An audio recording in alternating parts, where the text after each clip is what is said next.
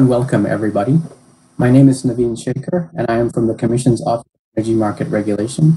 We're happy to welcome you again today to the second day of this two-day technical conference to discuss resource adequacy developments in the Western Interconnection. Thanks again to all the speakers who participated yesterday. Today we will host panels 3 and 4 of the conference and conclude with some closing remarks. Today's session will last from 12:30 p.m. Eastern to approximately 5 p.m. Eastern Time. We will have a 15-minute break in between panel 3 and 4. After the panel ends, we will have closing remarks from the commissioners to conclude the conference. Please note that this conference is being webcast via Capital Connection and transcribed and recorded for future viewing. Finally, we do not intend to discuss the specific details or merits of any pending contested proceedings before the Commission, and we ask that all participants refrain from direct discussion of those matters. If anybody happens onto such topics, my colleague Colin Beckman from the Office of General Counsel might interject to ask the speaker to avoid that topic. With those logistical matters out of the way, we can get into panel 3 right now, and it's entitled Solutions and Pathways to Addressing Shared Resource Adequacy Needs. We'll begin this segment with brief opening remarks from panelists lasting up to 3 minutes each, after which we will enter question and answer sessions with the chairman and the commissioners. I will now call on each panelist to give their opening remarks. First, we will have Michelle Beck, who is Director of the Utah Office of Consumer Services. Please go ahead, Ms. Beck. Thank you, and good morning, at least morning to most of you. As you know, my name is Michelle Beck, and I'm the Director of the Utah Office of Consumer Services. Our office is authorized by statute as the consumer advocate in Utah, and we represent residential and small commercial customers of public utilities. I'd like to thank the Commission for the invitation to participate and echo my colleague Bryce Freeman for his gratitude to the Commission and staff for specifically reaching out to the consumer advocates in the West. Also, I need to give the standard caveat that my views I present today are my own and do not represent the state of Utah or my office. With that, I will focus my opening remarks on resource adequacy solutions from the end user perspective. Individual customers care a lot about resource adequacy. They may not fully understand the complexity, but of course they want to be able to flip a switch and have their lights or electronics or appliance turn on. And electric service is essential to supporting both life and our economy. And it is my experience that most consumer advocates and large C&I groups have a strong interest in resource adequacy. Yet it is one more example of where we are hindered by asymmetric access to data and information. For many years, some of us have been raising questions in resource plans about whether these plans have an over-reliance on front office transaction. In some cases, certain regional or national reports have been supplied as evidence designed to demonstrate that the market is deep enough and liquid enough to support the planned level of purchases. But over time, we've gained more understanding of the limitation of those studies, yet have had a difficult time making a case for a different standard until now that the issue is more urgent. Conversely, as ratepayers, we don't want to promote that infamous gold plating system.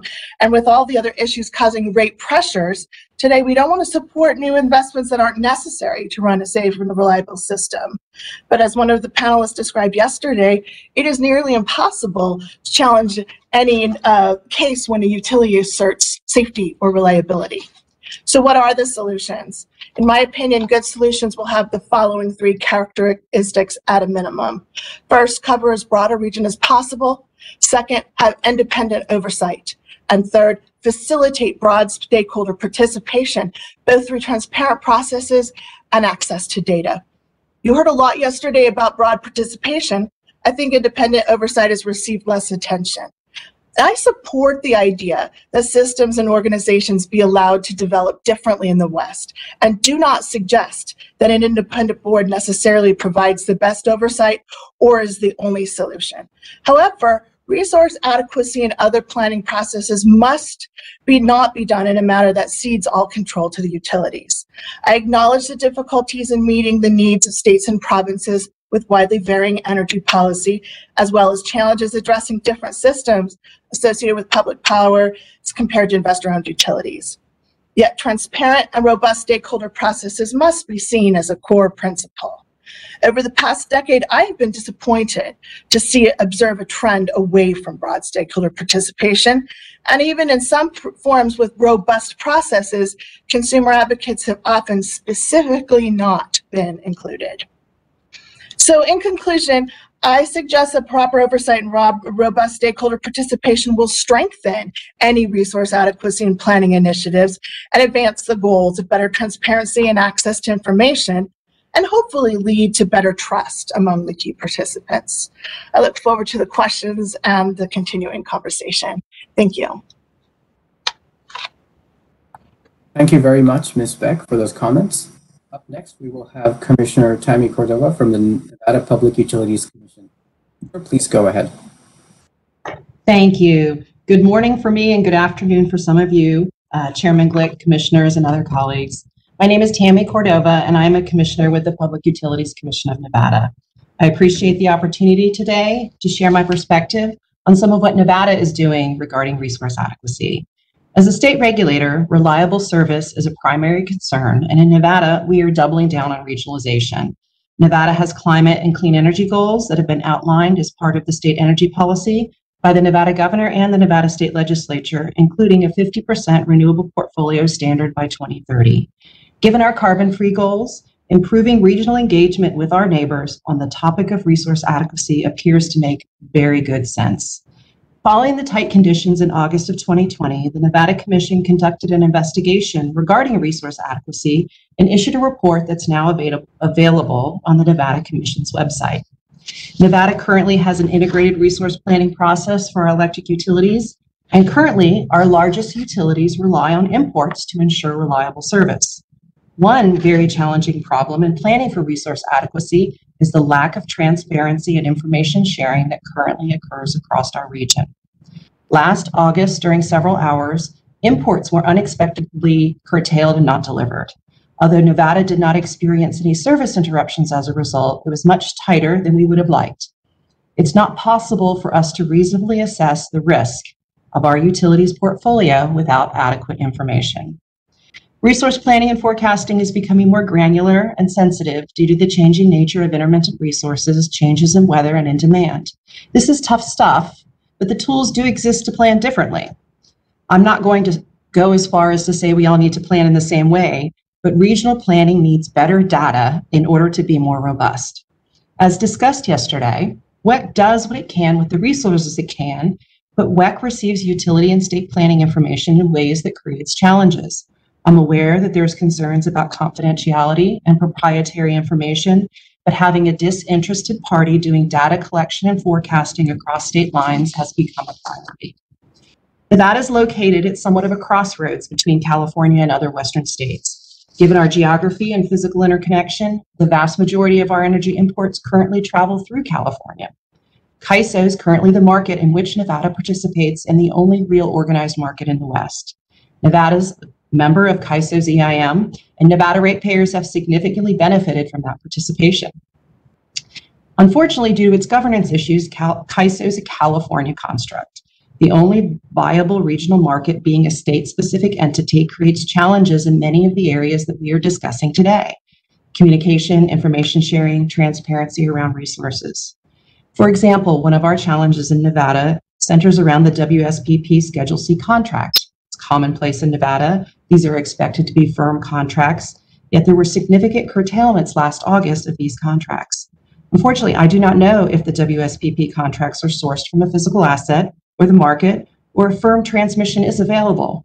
The damage payments are not an adequate remedy in tight energy and capacity conditions, and planning is impossible if firm does not mean firm. Reliable and adequate service cannot be achieved regionally if there's no way for a state commission to know the curtailment risk of a WSPP Schedule C contract. No one in the West currently has the authority and ability to access and share data across the region to ensure we're not double counting resources, to ensure we're able to access regional planning instead of being limited to local planning, and to ensure we have a regional plan for interstate communication in times of high demand. Different states peak at different times, different states have dissimilar resource mixes, and different states have different goals for energy. Particularly here in the West, that is very, very clear. we can find an efficient way to work cooperatively to gather, compile, and access all of this information. Empowering a regional entity with authority to gather more interstate data does not require my commission to cede our Nevada-specific resource planning authority. The Nevada legislature recently passed legislation that requires every transmission provider in Nevada to join a regional transmission organization before 2030 or to obtain a waiver of this requirement.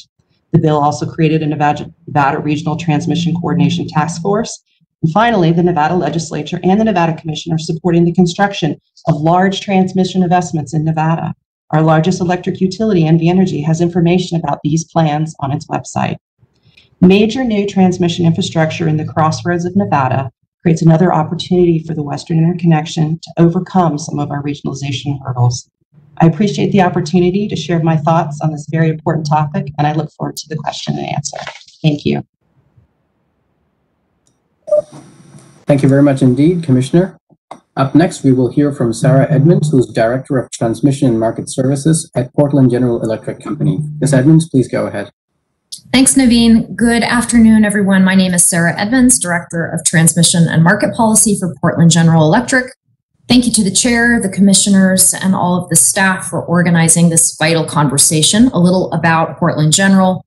We're an Oregon utility serving our customers with a diverse mix that includes hydropower, gas, wind and solar, and key transmission and distribution assets. Last year, we retired the Boardman coal plant, the last of its kind in Oregon. And like a lot of other Western utilities, we're pursuing aggressive decarbonization goals in order to provide our customers with safe, reliable, affordable, and clean energy solutions.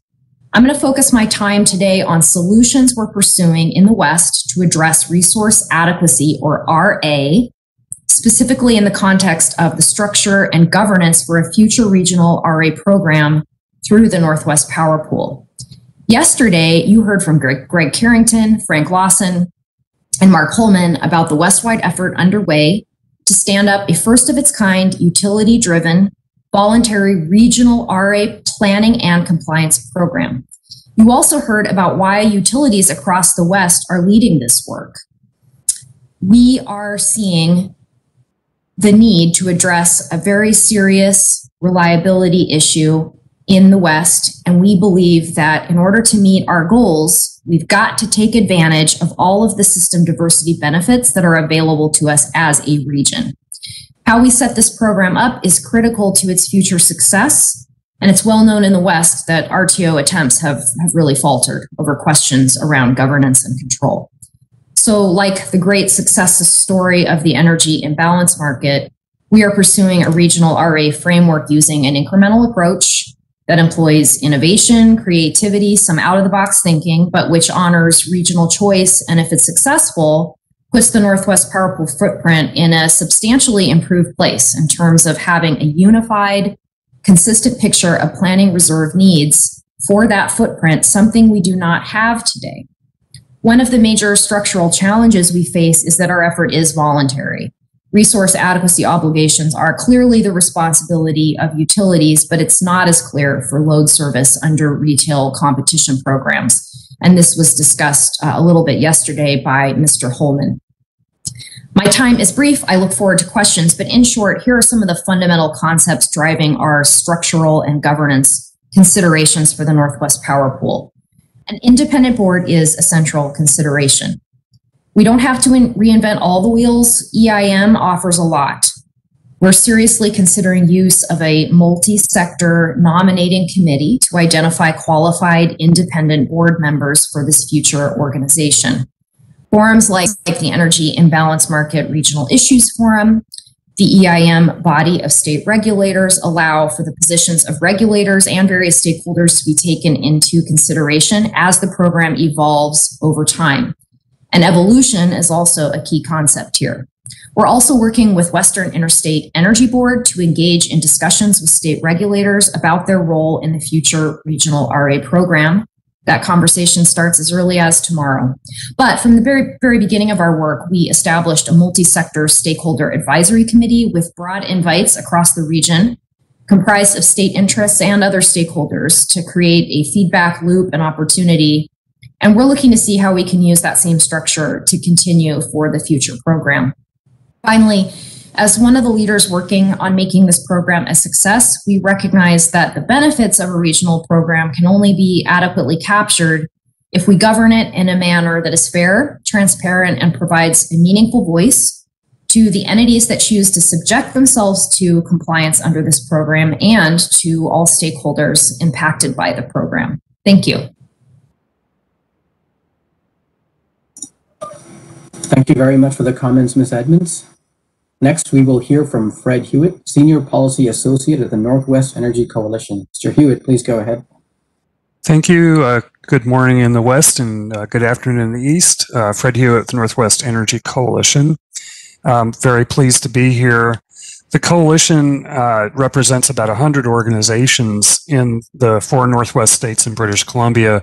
We have environmental, civic, and human service organizations, progressive utilities like PGE, and businesses. Thanks to the Commission for this timely workshop, and the coalition strongly supports collaborative work of this type to enhance resource adequacy as a key element for a more reliable, clean, affordable, and equitable electric power system.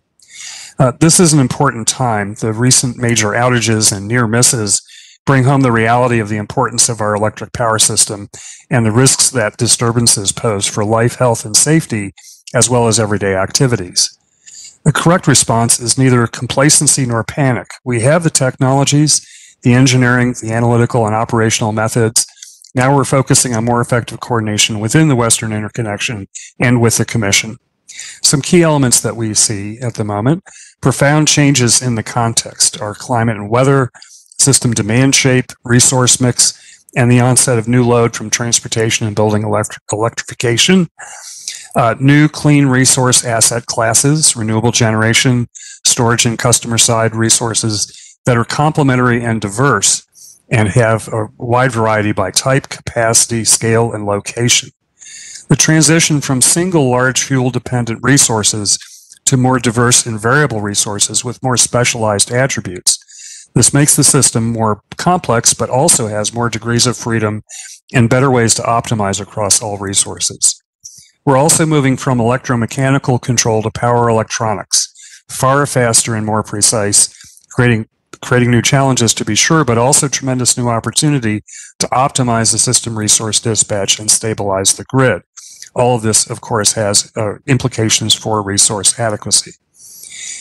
We also now have new supporting technologies and capabilities ranging from synchrophasers to advanced weather forecasting. And we also have a new era of system models and other software tools to help assess and shape the choices that support resource adequacy. This panel is focusing on facilitation, inputs and planning processes to support enhanced resource adequacy, including, among others, more effective strategies for data quality, availability, protection, and security, more effective interaction of the industry, regulators, and other stakeholders in resource adequacy assessment and planning time. And I'd also like to mention congratulations to the Commission. Thanks to Chairman Glick for today's announcement and to Commissioner Clements for your leadership on the formation of the Office of Public Participation. And lastly, we are also looking, obviously, at more effective coordination of system operations, markets, and reliability coordination in operating time. Thank you, and I look forward to our discussion. Great. Thank you, Mr. Hewitt. We will next hear from Peter Griffiths, who is Chief of Comprehensive Procurement Framework at the Pacific Gas and Electric Company in California. Go ahead, Mr. Griffiths.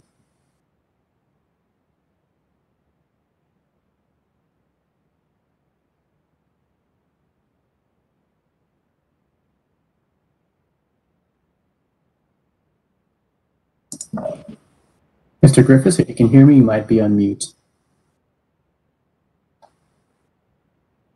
Sorry about that.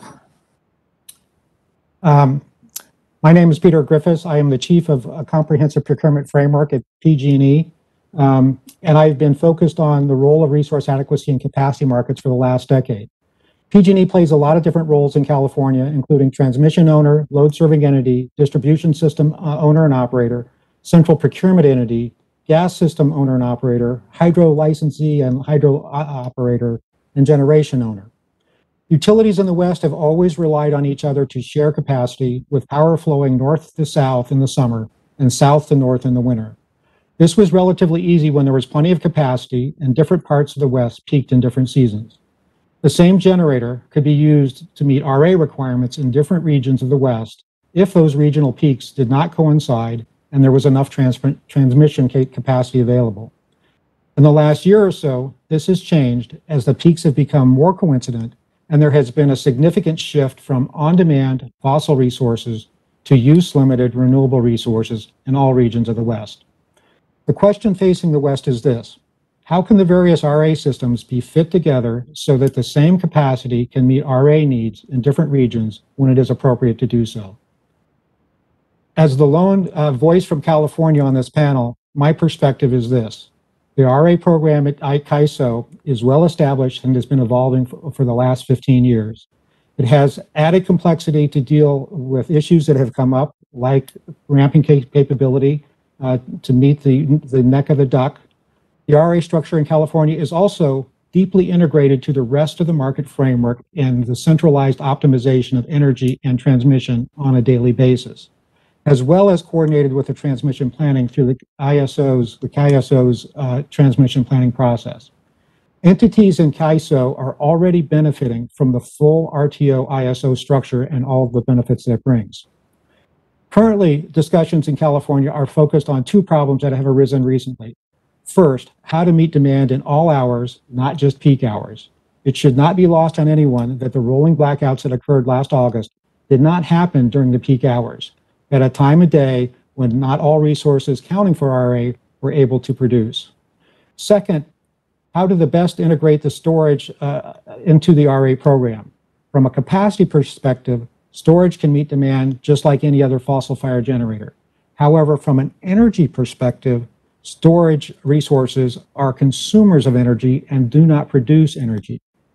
So the question becomes, how does California's well-developed RA program, with accompanying optimization of resources and transmission uses by an ISO, mesh with the developing RA programs in the rest of the West that rely on bilateral markets with contract path transmission allocation? This is an issue that I think we all need to focus on. Yesterday, we heard participants express a preference for an incremental approach to developing RA in the West as a whole. For a nascent organization and structure where there has only been loose capacity and market coordination, an incremental approach may make sense. However, 2 points should be kept in mind. First, focus should not be lost on the ultimate goal, a full RTO structure with coordinated energy markets and transmission planning. Second, given the market development in California, it's unclear how each incremental step will move forward along that process. PG&E is in favor of a West-wide RTO, but the structure of that entity and how we get there matters. We understand that governance is an issue that needs to be addressed. No one wants to be subject themselves to a system that can be dictated by others. We also, in California, need to see clear benefits for consumers in California for each of the incremental steps that we take along this path. With that said, I look forward to our further discussions and turn it back over to Naveen. Thank you very much indeed for that. Up next, we will hear from Anders Johnson, who is the electrical engineer within long-term planning at the Bonneville Power Administration. Mr. Johnson, please make your remarks. Hello, this is Anders Johnson from Bonneville Power. I'd like to thank the Commission for the opportunity to share observations on this topic. First, the characteristics of the Pacific Northwest electric power system illustrate opportunities for a resource adequacy program, as well as the importance of the transmission system. The large physical footprint contains load and resource diversity. This includes a blend of summer, winter, and dual peaking load areas. Most existing generation capacity comes from large power plants that are outside of major load centers and are delivered over long-distance extra high-voltage transmission lines. Power flows on the transmission system remain important because new resources continue to be sited far from load centers and at different locations than retiring thermal generators. New resources often have different voltage, inertia, frequency control, and fuel characteristics than the older resources that they are replacing. This will in turn change the performance characteristics of the regional power system. It will also impact reliability and increase the complexity faced by operators and planners. It's not always a one-to-one relationship. Adverse conditions such as winter cold snaps, summer heat waves, and droughts are concerns for resource adequacy, even if the region continues to have surplus energy at other times of the year. Regions should be encouraged to develop mutually agreeable resource adequacy programs that respect structural considerations of diverse stakeholders.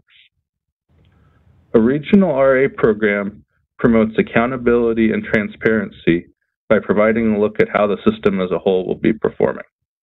This includes consistent assumptions about load forecasts, qualifying carrying capacity of generating resources, and the utilization of transmission.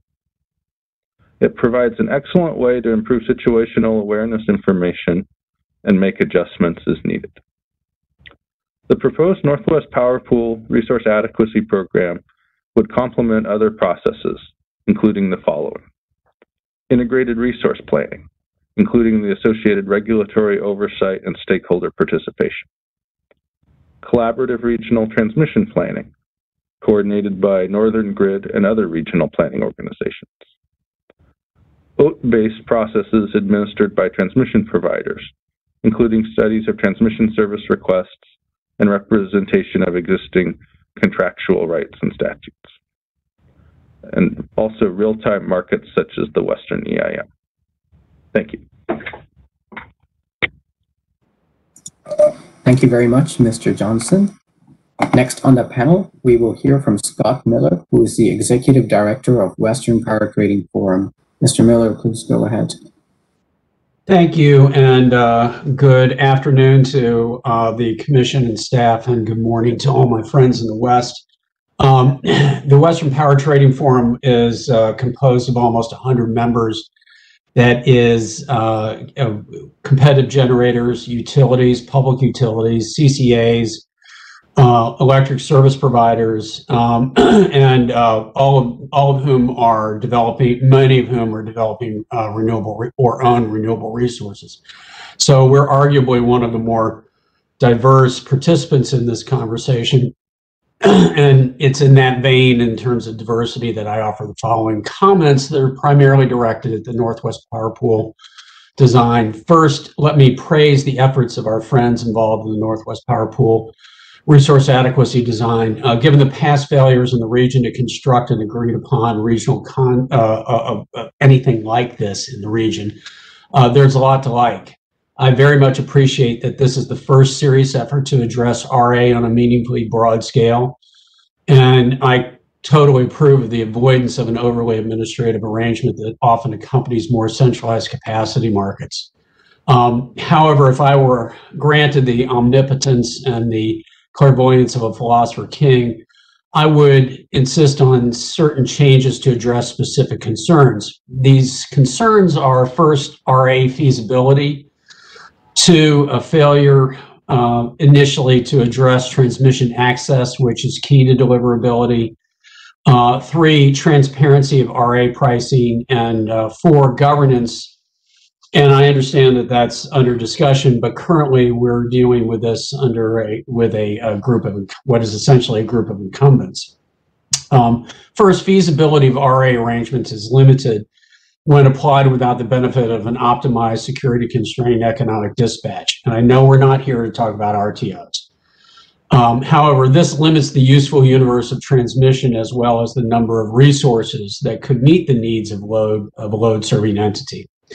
In the current Western situation, this is not a market issue, but one of reliability, as RA resources are tight compared to demand. Thus, any limitation on transmission is of concern, and this leads to my second concern: transmission allocation without the benefit of a broad independent entity that dispatches the system is difficult to monitor to assure that it is being done in a non-discriminatory manner. As is the case with a just-in-time product as electricity is, the state of the system is incredibly ephemeral, changing all the time. A generation unit marginally goes up and the transmission state and congestion changes. A unit goes marginally down or all the way down, even incrementally, the system changes. This is why the contract path process of transmission allocation used by most utilities outside of an RTO is problematic. It limits transmission so as to not get in the way of an adjacent system. And the contract path is a neat simplification for contract purposes, but it is a fiction to treat a 230 kV transmission path as if it were a natural gas pipeline with molecules going in one direction. Transparency is currently lacking, and this can undermine confidence of regulators in the resulting pricing. I'm not an advocate for a centralized capacity market in any way to address the RA needs of the West. I could conceive, however, of a bulletin board or a scoreboard administered by an entity like Northwest Power Pool with an independent board to provide a view into the pricing of discrete geographic or transmission areas of the RA construct. I'm tempted to argue here for an RTO, but I know the regional watchword is incrementalism. Governance is not an esoteric issue. Any organization that oversees RA administration for a region must have independent governance. The current Northwest Power Pool process is one that is currently dominated by utilities which mostly own generation and transmission. It's a sincere hope that the current process for determining the conceptual design of the Northwest Power Pool, and I know in these sorts of conversations, limiting the number of voices is somewhat helpful.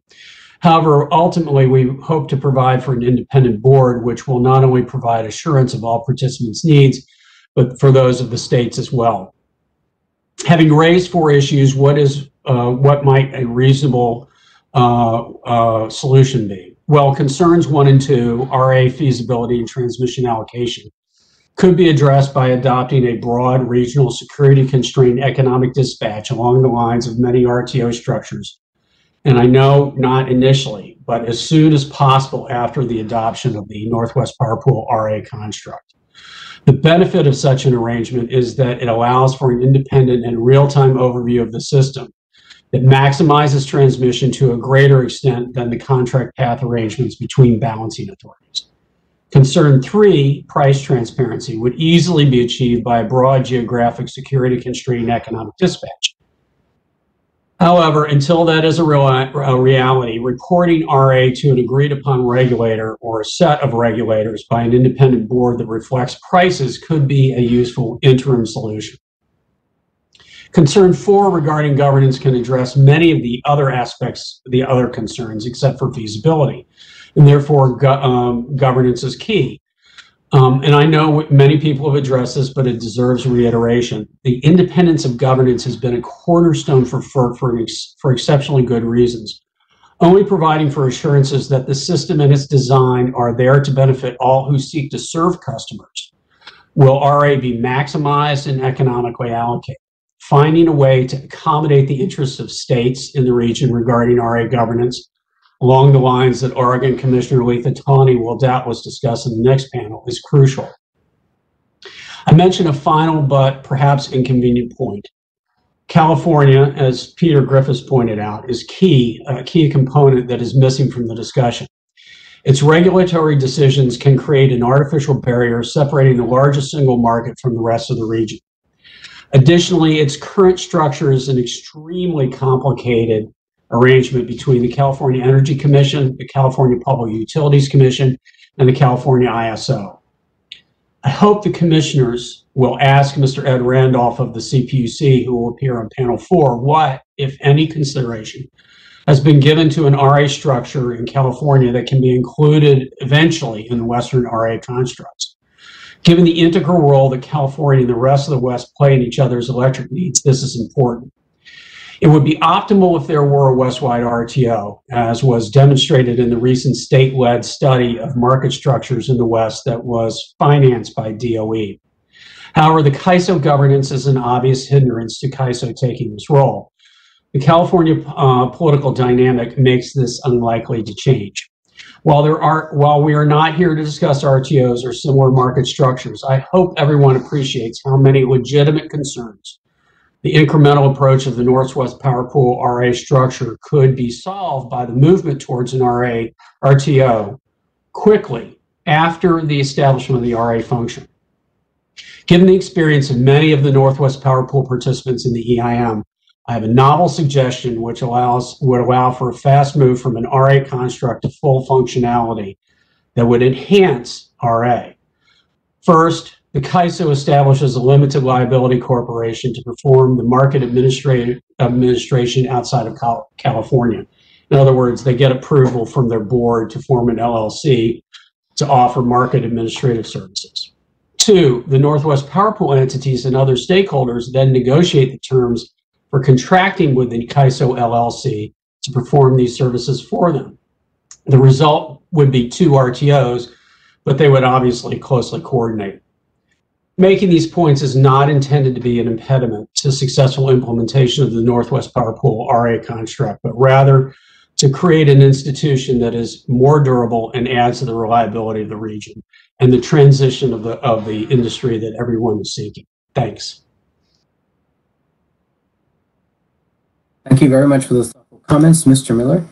We will next hear from Commissioner Christine Raper of the Idaho Public Utilities Commission and also Chair of the Western Interconnection Regional Advisory Body. Commissioner, please go ahead.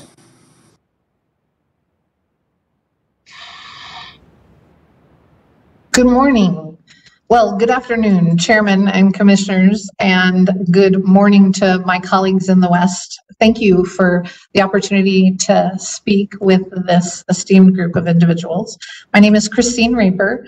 While I serve as a Commissioner at the Idaho Public Utilities Commission, I'm here today in my capacity as the Chair of the Western Interconnection Regional Advisory Body, and I'll be speaking on behalf of WIRAB.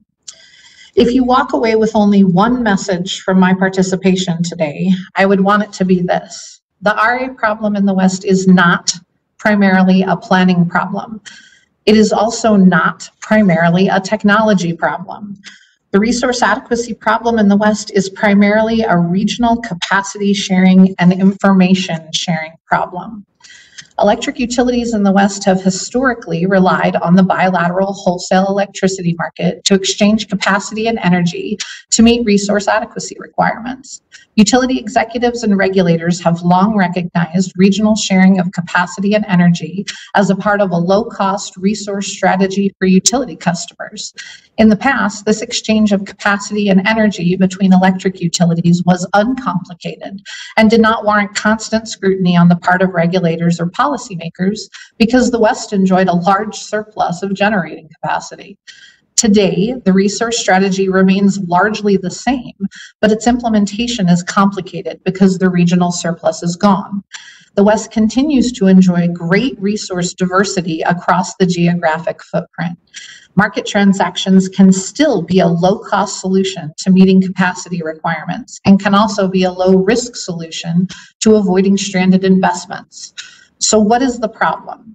The problem is that utility executives and regulators are leery of counting on the wholesale market because we lack good information about the capacity position of our neighbors. We cannot rely on market imports because we do not know if the counterparties are good for it. When supply and demand conditions are tight across the entire Western footprint, how can you count on imports? The situation is somewhat like deciding whether to attend an in-person meeting during a pandemic. Can you trust that all attendees are fully vaccinated? The lack of information about your neighbors becomes the issue, and it's making people nervous without additional assurances. Instead of assumption-driven resource adequacy, regulators are now demanding that RA decisions be data-driven. The problem in the West is that we do not have a regional organization or clearinghouse that collects transactional load and resource information from individual electric utilities and distributes that information on the size of the regional surplus or deficit to utility executives, regulators, policymakers, and the public. Institutions and practices that we relied on in the past will not work in the future. If the West is going to continue to enjoy the diversity benefits of exchanging capacity and energy across its entire geographic footprint, we need to improve our information sharing. The immediate and enduring solution to the resource adequacy problem in the West is a regional organization that serves as an information clearinghouse. A regional program can capture the benefits of diversity in supply and demand that still exist. The Northwest Power Pool is actually working to develop such a program that could include a significant number of load-serving entities in the West. Its proposed forward-showing program would function as a clearinghouse that collects transactional load and resource information from individual electric utilities and distributes information on the size of the regional surplus or deficit to utilities, policymakers, regulators, and the public. The program would collect confidential and market-sensitive information from individual electric utilities, and the power pool would need to protect that information. However, to be a successful information clearinghouse, the power pool must also disseminate some of that information and data to support its regional findings. Policymakers and regulators will no longer just accept assertions of adequacy without evidence. Many will likely take a trust but verify approach to the pronouncements of a regional program administrator, and states, like my own commission, would have to be willing to give up some of the control. But that is precisely the reason why the governance structure of a new regional organization is going to be paramount. The organization must be independent, transparent, and respect the authority of utility executives and state and provincial regulators and policymakers to determine the future resource adequacy needs and appropriate resource mix of the electric utilities in the West. The resource adequacy problem in the West is not insurmountable, but it will take trust and sharing and collaboration. And so everyone has to be willing to play well in the Western Interconnection sandbox. And I look forward to any questions that you may have. Thank you very much for those points, Commissioner. We will now come to our final panelist for panel 3, who is Steve Wright, General Manager of the Chelan Public Utility District in Washington State. Mr. Wright, please go ahead. Thank you. Chairman Glick, commissioners, and staff, thank you for establishing this conference on an issue of utmost importance. Chelan is a Washington consumer-owned utility operating 3 hydroelectric facilities with more than 2,000 megawatts of capacity. We serve our own loads while also selling a substantial amount of output, mostly long-term, helping other entities meet their goals for achieving clean, reliable, and affordable electricity. I submitted written testimony. I want to use my time today to address the Commission's question about how it can help. Over the last 3 years, the Northwest electricity interests have aligned that the most significant issue confronting consumers is the need to assure resource adequacy. This is the result of 2 key factors: a variety of disturbing forecasts of loads, resources, and resulting reliability. It looks like we're exposed to both capacity-type outages experienced in California and the energy-type outages experienced in Texas. Second, a distant but still very vivid memory of the impacts of the West Coast energy crisis on consumers and the environment. The use of the term reliability can be a bit antiseptic, understating the impact on the public we are all committed to serve. The 2001 energy crisis, which was fundamentally a resource adequacy issue, resulted in extraordinary costs and rate increases, tens of thousands of jobs lost and failed businesses, leading to devastating impacts for families, schools, and local governments. Environmental protection was compromised. As the leader of the Bonneville Power Administration during that time, I wish I could describe how devastating it was to sit in front of citizens whose lives were completely upended through no fault of their own, who could not understand why we, industry leaders, had allowed that to happen. I've recently shared memories of that scarring 6-month crisis trying to convey the magnitude of the impacts. This could be shared with the commissioners if you are interested. To put this in perspective, Winter Storm Uri lasted a week. The West Coast energy crisis, with wholesale market prices that were on par with Uri, lasted 6 months. Our efforts now seek to avoid repeating history. A few years later, while the impacts of the crisis were still fresh, the Commission sought to impose a market design on the nation that was not responsive to the causes of the energy crisis or reflective of the unique needs of the storage-rich, hydro-dominated Northwest. And I want to underscore that hydro makes the operation of the Northwest system unique. With people still reeling from the energy crisis, the proposal came across as adding salt to the wound. The proposal and the response has impacted the relationship between FERC and the Northwest ever since. Today, the Northwest is taking actions to reduce carbon emissions, responding to some of the most aggressive state policies in the country. Resource adequacy has become the cornerstone Northwest issue to making a clean electricity transition while protecting affordability and reliability. It is noteworthy that the Northwest Power Pool effort is a bottoms-up approach, representing a commitment of some of the best talent in the region from entities across the electricity interest spectrum. Many of us are making compromises to long-held positions regarding FERC jurisdiction, independent governance, and potentially exposing our customers to financial penalties because of a belief in the criticality of resource adequacy. We are getting past that relationship history from 20 years ago. There is more momentum and alignment around this initiative than any regional process since the Northwest Power Act in the 1970s and the Northwest Hydro System Coordination Agreements that were signed in the 1960s. Since the standard market design proposal, the FERC has generally taken a be helpful but do not direct approach to the Northwest on regional market issues. That has included providing very valuable technical support and liaison. FERC has made available its brilliant people at all levels of the organization who have visibility across various markets around the country, providing useful advice and counsel. I would urge you to continue this approach. We recognize the Commission has authority to ultimately approve or reject new market structures that are likely necessary to make resource adequacy standards effective. We would ask that you give us leeway to design Northwest solutions. Rest assured, we are closely examining Commission precedent and listening to your advice. Recently, there have been some voices encouraging the Commission to utilize latent Federal Power Act authority to direct activities in regions without RTOs. I would ask that you not heed these voices. We are working hard on what matters most to Northwest consumers. An intrusion into this process by the Commission to redirect activities would be a major blow to a process that has an increasingly real chance of success. I also want to take a moment to add my thoughts to a couple of questions raised yesterday. I agree with comments made by many on the second panel about supporting incremental approaches. I would add our current approach is not about siloing, but about setting priorities. We can see the potential value of transmission planning, operational enhancements, and more formal market structures. Our efforts have vision about setting the table now on issues such as governance, so those elements can be incorporated in the future. But we need to go after what is most important, bite off what we can chew, and produce a regional success. Second, I too have serious reservations about mandatory capacity markets. Capacity is not an easily commoditized product. As a significant seller of capacity, Chelan has found the bilateral market attractive because we can best match our product and our risk appetite with willing buyers. For example, we share stream flow risk with our purchasers, something that would be tough to do in a capacity market.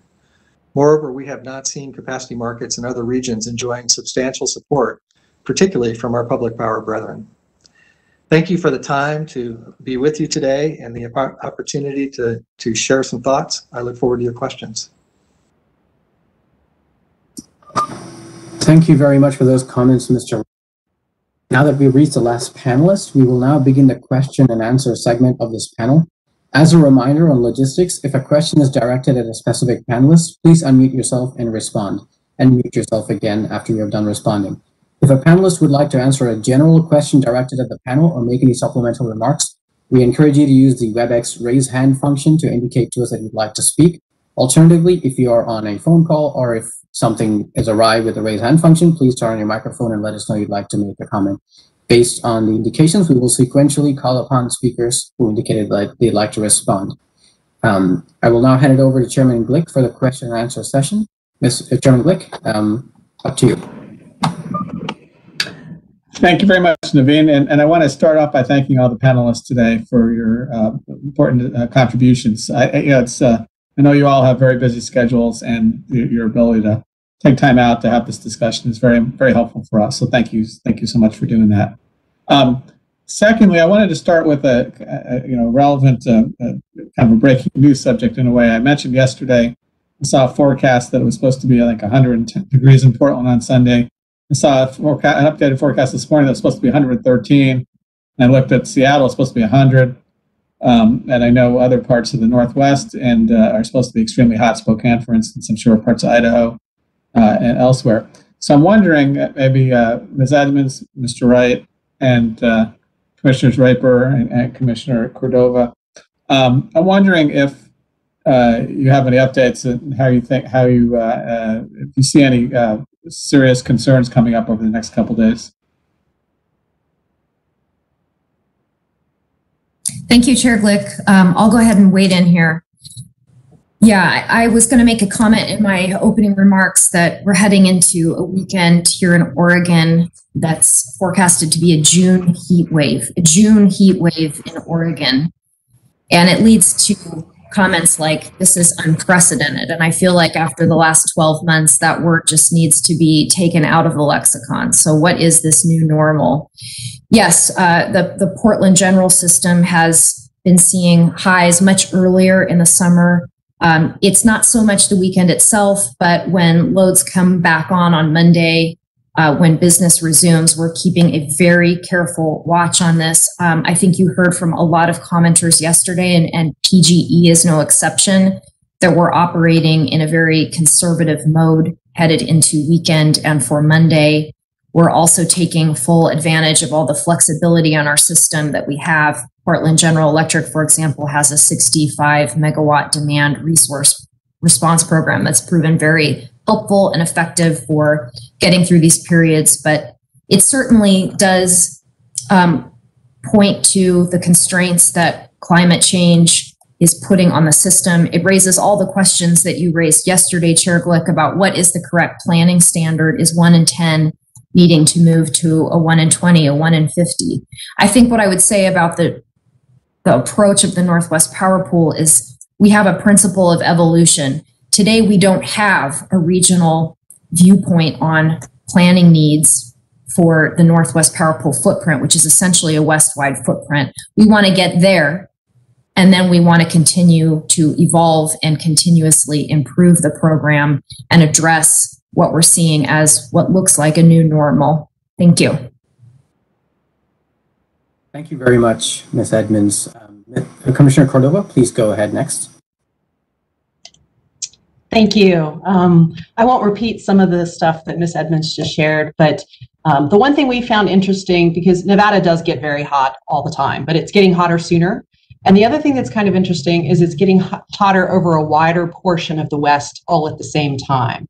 I mean, certainly the temperatures that you mentioned, Chairman Glick, in the regions that you mentioned are very unusual.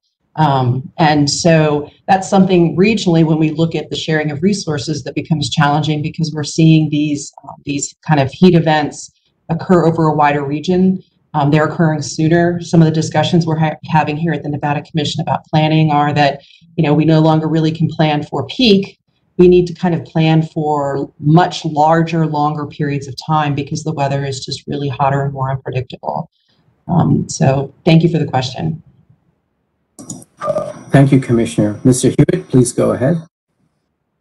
Thanks. So I'm here in Portland and very concerned about the weather event we're about to have. This past Monday, we had a very hot day. It was 97 here. And we saw flows on the DC intertie, one of our big West Coast intertie projects, going from south to north, coming up to the Northwest during that very hot weather. I'm sure Steve Wright, when he was BPA administrator, would agree.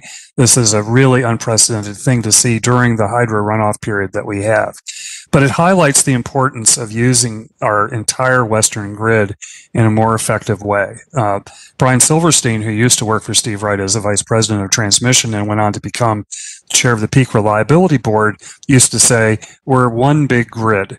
We have long lines, we have loop flow, we have characteristics of our system that make us somewhat different than the East and really highlight the importance of regional coordination to address resource adequacy. Thanks. Thank you very much, Mr. Hewitt. Chairman, back to you.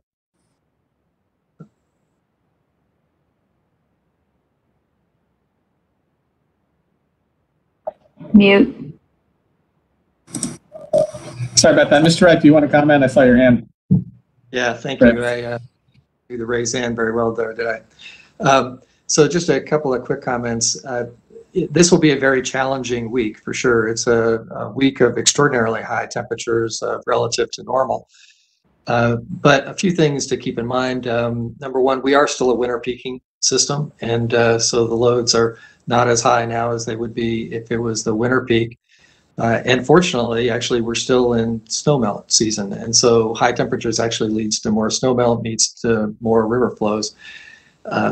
My own guess is that we will make it through this unless the high temperatures do damage to mechanical systems. Don't do well in high temperatures.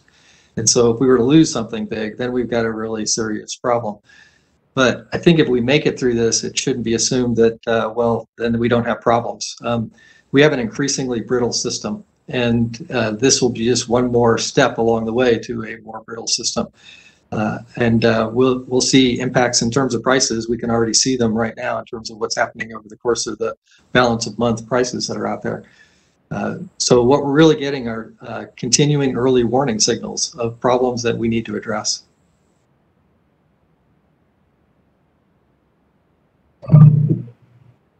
Thank you. I appreciate the responses there. Obviously, we'll keep an eye on what's coming up this week. Wanted to switch over to kind of a broader discussion. So, folks yesterday and again today mentioned there are some needs. There are some needs out there in terms of resource adequacy in the West, in terms of maybe more coordination on metrics, on approaches, on measurements, and obviously on solutions, or at least approaches to address resource adequacy concerns. And I know Mr. Miller, you mentioned incrementalism, and several other people did too. You did, Mr. Wright, and I'm well aware of the history of what's gone on with regard to the Western energy crisis, and what that means for the discussions that have gone on in the region. Still, 20 years later, it's still there's a big shadow hanging over the region. But I'm wondering if, in this discussion of incrementalism, and again, I want to make the point that the Northwest Power Pool discussions, and I don't want to prejudge the matter because it's come before the Commission, but obviously it's it may be a step in the right direction. But I'm wondering if we need to turn away from incrementalism. I know we've, from a FERC perspective, and I still think that these decisions need to be made at the regional level and need to come organically. But given the challenges that we're facing, that's been laid out over the last couple of days that people know about, not only in California but the rest of the region, do we need to be a little bolder? Do we need to move forward? Does the region need to move forward on the discussions on developing an RTO, or maybe more than one RTO, more quickly than has been the case to date? So I just lay that out there for everybody to respond to. Thank you, Chairman. First, we have Scott Miller. Mr. Miller, please go ahead. Thanks for the observation, Chairman Glick. As somebody who's very, very acquainted with the restraint that FERC has exercised, and I know will continue to exercise since the power crisis, that's one of the reasons why I've suggested that I hear the need to take one step at a time. And I've had conversations with my friends in the West, particularly Ms. Edmonds, and I have had that conversation on many occasions. And I've expressed this sense of urgency. I feel, however, sometimes when I hear some people say incrementalism, it sounds like, okay, we've got a fire, let me choose which garden hose I should connect to the faucet. That's why the West has made many changes. And EIM was a tremendous thing to do, what the Northwest Power Pool is doing now. But that's why I think that there is a way to move quickly once the Northwest Power Pool RA structure is established. And I know Commissioner Tawney from Oregon has emphasized, let's get this done and then we can talk about an RTO. And that's why I suggested, because we can't wait for the California political situation to change. We're going to probably have to have more than one RTO. Let's just try and do it in a way where the scenes are limited. And there's a way to do that pretty quickly after you finish the Northwest Power Pool, because an RTO does bring together how you utilize the RA that you're now counting better to the greatest extent, and it informs the transmission planning process at the same time. That I think you're absolutely right. We need to move as quickly as possible. Thank you very much, Mr. Miller. Ms. Edmonds, go ahead. Thank you. Great question. So I would observe, Chair Glick, that incrementalism is also evolution. It leads somewhere. And I think that's the road that we're on. It is a building block. The way that we have approached the program in Northwest Power Pool, all of the utilities and other companies that are part of that effort is, let's not wait around for a day ahead real-time market solution. We can't wait. We need to act now. And I would certainly observe that resource adequacy can be that fundamental foundation, that solid basement to put additional market grid optimization on top.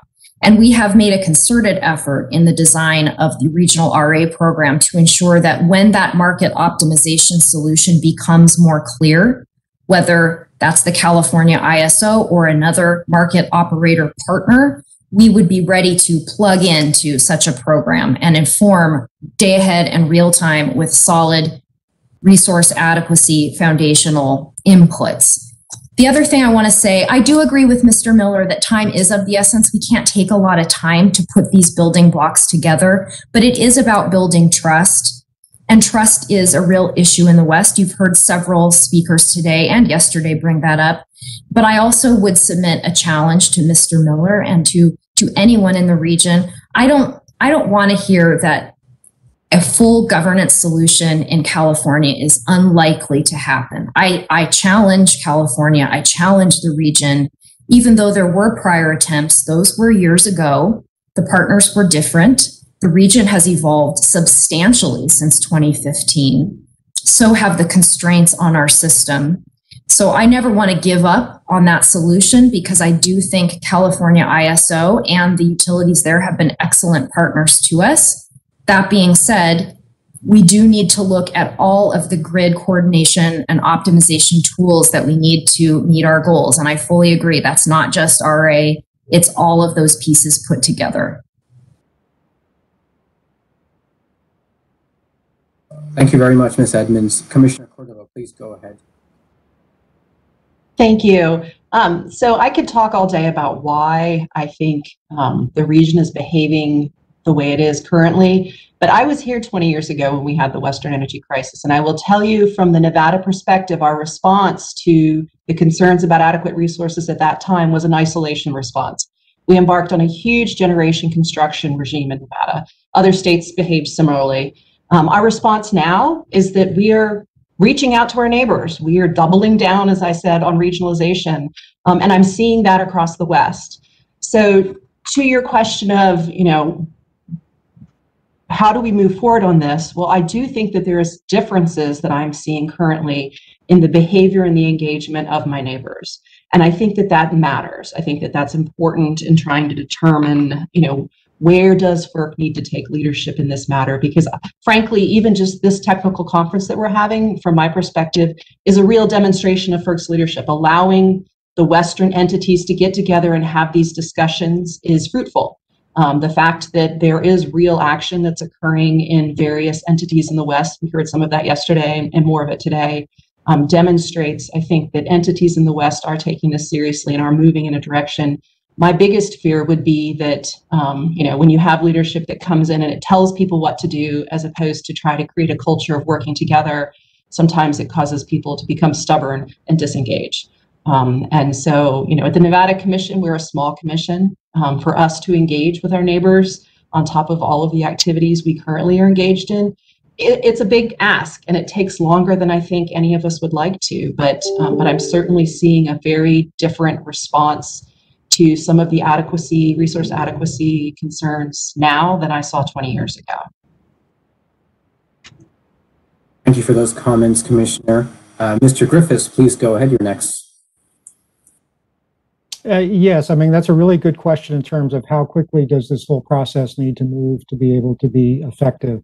And I think for the most part, from a California perspective, there are issues in terms of where we're going and how we're getting there and what are the next steps. We do have the problem of sort of integrating this well-defined California RA structure into something that works on a West-wide basis or a better basis. And that's not an insignificant issue. I would like to say that it might be possible to have the California approach be adopted elsewhere. But I know better. I know that California has right now has an RA program that is the evolution, that has made some mistakes, that hasn't corrected those mistakes yet. I'm not sure that I would want to bring those on the rest of the West to some degree. And so I think it's very much an opportunity for there to be discussions and for ways to work that out. Now, that said, there will still have to be the question of how do we make these RA structures that are very different or could be very different work as the evolution takes place. Thank you, Mr. Griffiths. Ms. Beck, you're next. Please go ahead. Thank you. So I'm of two minds on this issue, if I'm honest. 20 years ago during the crisis, I wasn't here in the West. I spent the first half of my career in the Midwest, in the upper Midwest. And so at that time, and we had our own mini crisis then, but at that time I was in a large G&T working on integrating our system into the Midwest ISO and then watching the Midwest ISO market go live. And so I would question if there really is an alternative that is not incremental. Because I think even if all the barriers dissolved and we wanted to move to an RTO, that would still take a while to set up, and it would probably happen incrementally. On the other hand, I will say that coming from a very small office and speaking for all of the consumer reps in the West, we are always terribly under-resourced, and it's hard to monitor and follow all these multiple processes. So sometimes I wonder, well, would that be better? Of course, we'd have to be invited to the table. That's another story. But anyway, that's the reason I'm a little bit of two minds on this. Thank you very much, Ms. Beck. Mr. Hewitt, you're next. Please go ahead. Thank you. So Northwest Energy Coalition strongly supports a result that is a full single RTO in the West. Just to start with that point, the state-led market option study sponsored by the Utah Office of Energy Development and with very strong participation by all the states in the West through the Western Interstate Energy Board, that study has been we now have the draft results just this week. And it shows a very significant advantage, net benefits to every state that are larger with a single Western RTO than with any two-market approach or with something lesser. But I also have to say, previous efforts in the West to go to the full RTO have fallen short. The centrifugal forces of different political perspectives in the state and really of the technical issues underlying the complexity of moving to a full market have really pulled us short of that mark. So I think our proposal, and by the way, in that regard, I would say we need an RTO design in the West that's suitable to the future grid that we're going to have, as opposed to the grid we have had in the past, although many of those elements will still be there for the reasons I mentioned in the beginning, in my beginning comments. But I think our view is that we need kind of an accelerated incrementalism here in order to achieve success. That building trust, as was mentioned, is really important. Getting operational features in place. The building blocks approach makes a lot of sense to us, but certainly a heightened sense of urgency in doing that is really important right now. Thanks. Thank you very much. Mr. Wright, please go ahead. So you probably have a sense of where I'm coming from my opening comments, but I'll just add a couple things. One, I completely endorse Sarah Edmonds' comments. I think she nailed it in terms of how we're thinking about this. It's not a rejection of these other things that are needed. It's really a sense of prioritization. What do we need to do first in order to be able to be successful? Mr. Johnson spoke to the fact that we are looking at transmission planning and how to engage transmission planning in this effort. So a lot of those things are happening, but I just want to underscore the relationship issue. We tried in the past to make these things work, and we've struggled with it. We need to have a success, honestly, and we are on a path to a success right now. We're There are some really strong relationships being built. Honestly, relationships are being rebuilt between folks in the region and the FERC right now, because we're stepping forward and suggesting there would be more FERC jurisdiction in this proposal that we're making.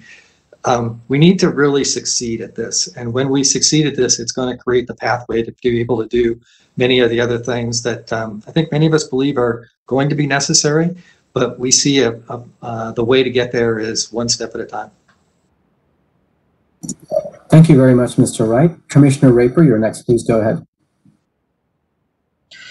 Thank you, and thank you, Chair Glick, for the question. And I would just say I can appreciate from somewhere not in the Western Interconnection, when you're not sitting in the Western Interconnection, how it doesn't look like we're moving very quickly here. I agree with all the comments about evolution also, but I would add that when you're in the Western Interconnection, this feels like warp speed right now.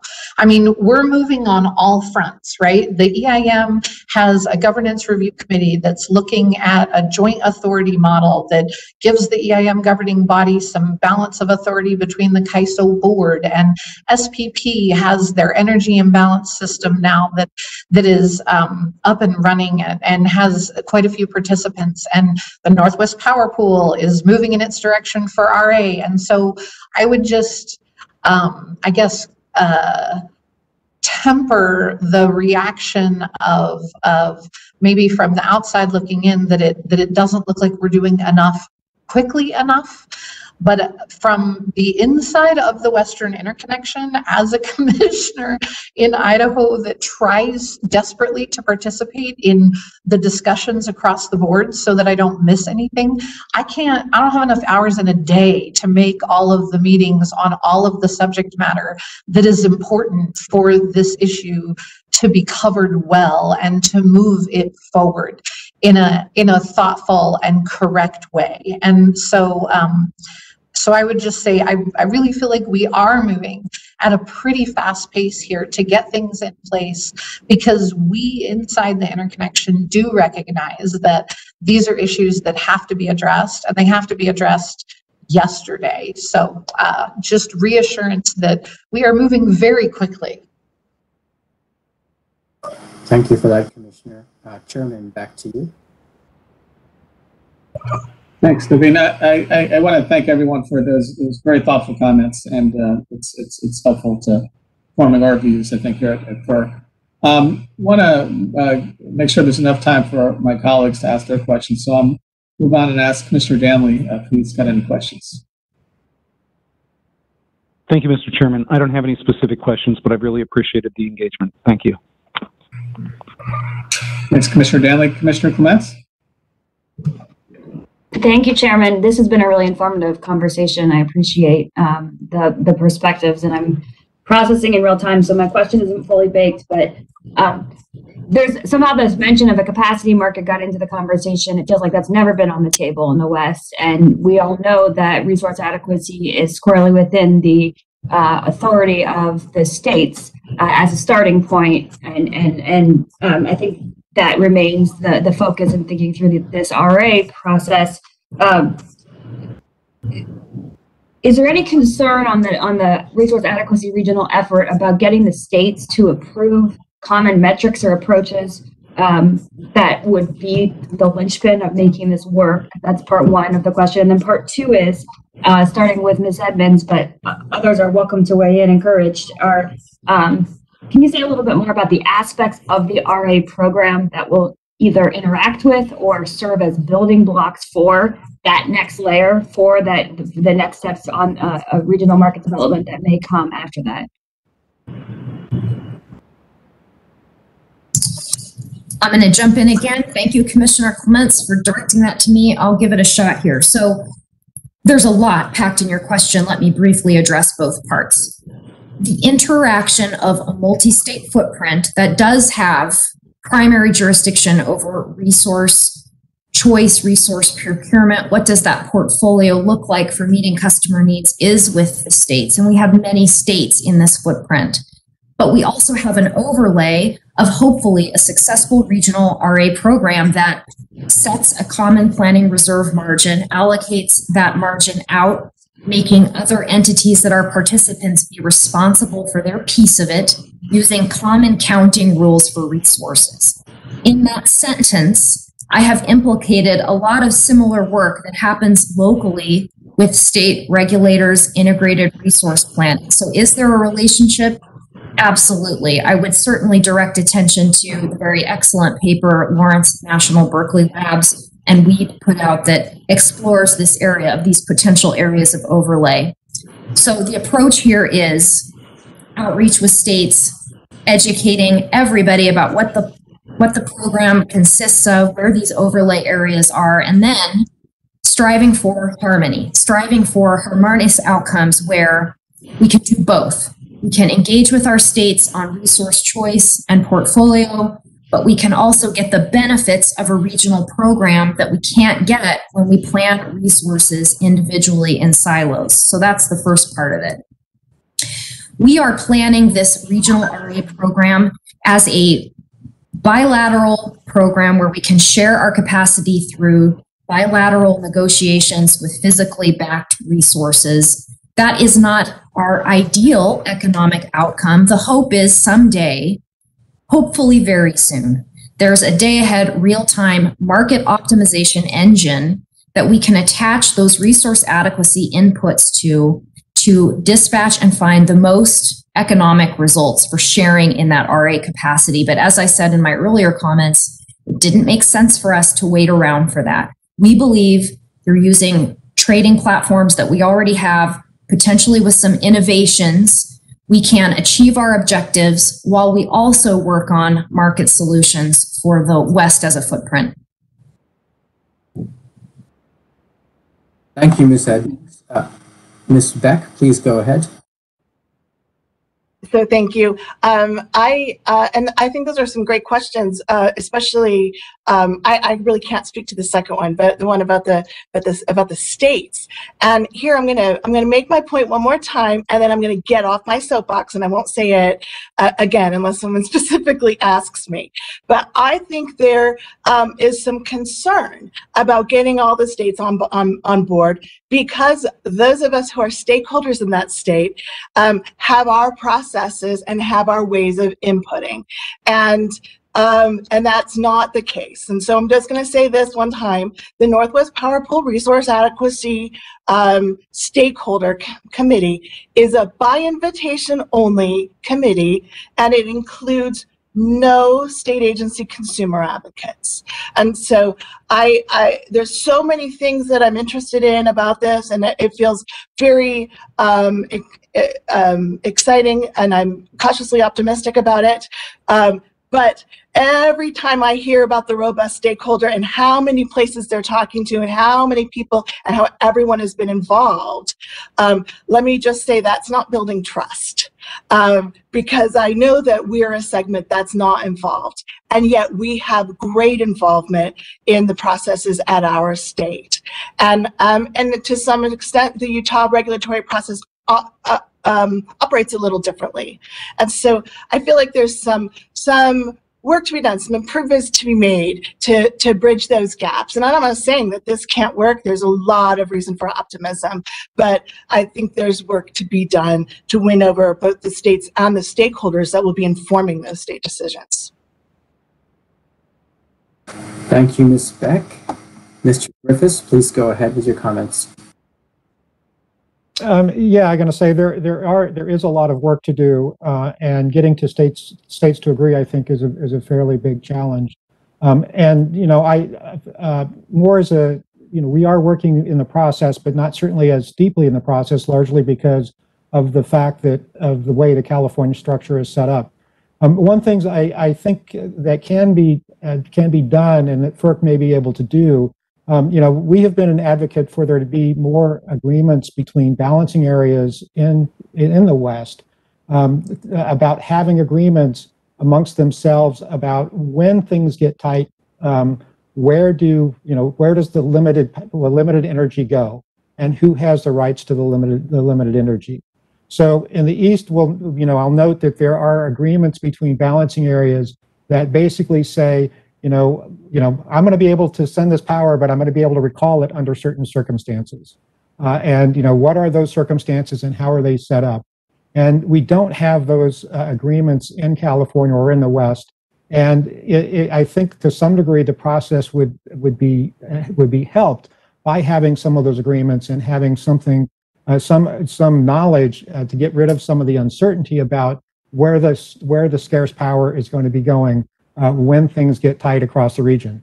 I'll note, Pardon the interruption. Sorry, this is Colin Beckman from the Office of General Counsel. It appears that we are approaching some specific details of open contested proceedings. Okay, So I will stop then. Okay, thank you. Thank you, Colin. Mr. Wright, please go ahead. Thank you, Commissioner Clements, for the question. And I think it's really interesting that it's juxtaposed against the question that Chairman Glick asked. You can see the challenge of trying to move forward and move forward quickly. We have lots of stakeholders in the West. I know that the people who are doing Northwest Power Pool already every day are spending tons of time trying to make sure that they are reaching out to as many people as they can. They're running as fast as they can, and yet we know we need to do better, and still trying to reach out and connect more people. And that's part of that, building relationships and building trust that's going to be necessary in order to be able to be successful with this effort. And I'm going to add one more that's going to be a bit challenging for us too, which is we have a large component of public power in the West, much more than in the East. Washington State, 2/3 of the state is served by public power. For us, the mantra is local control, and yet what we're doing here is ceding local control in order for the better good, for the community good, essentially. And we've got a lot of folks that we've got to bring along to make sure that there is a good understanding of why it is we're going to go against something that is a long-held belief. I believe we can get there. I believe that greater good is so important that we are going to find a way to be able to get there. But your question really points out some of the challenges of trying to build that trust and build those relationships in order to make sure that we can be successful. Thank you, Mr. Wright. Commissioner Raper, please go ahead next. Thank you, Commissioner Clements, for the question. And I want to focus directly on your state commission portion of the question and how we might look at this. And without prejudging a document that will likely come before me for multiple utilities, I would say that I will be looking for in any docket what the governance structure of that organization is going to be. And so I believe that state commissioners will be looking to the same thing. The ability with which we can participate in the program once it's up and running is of the utmost importance. And I think it actually goes to Ms. Beck's concerns as well. I think as this all comes to fruition and comes on board, it will be something where consumer advocates have a role and public power has a seat. And I know that some of the speakers earlier in this dialogue have mentioned that the EIM, and I mentioned that the EIM governing body structure and kind of how the nominating committee and everything within that works, it's a good framework that we can at least look to see what has worked in the recent past, what stakeholders, including state commissioners, have been comfortable with. Maybe not entirely, but as Mr. Wright, I think, just said, we have to give a little to get a little, and the state commissioners understand that as well. So I hope that goes directly to your question about what state commissioners might be looking for. It's very helpful. Thank you, Commissioner Raper. Mr. Wright, I see your hand up. Please go ahead.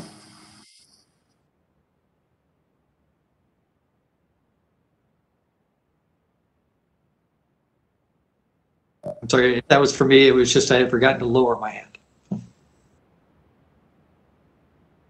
Thank you for that. Mr. Hewitt, you're next. Go ahead, please.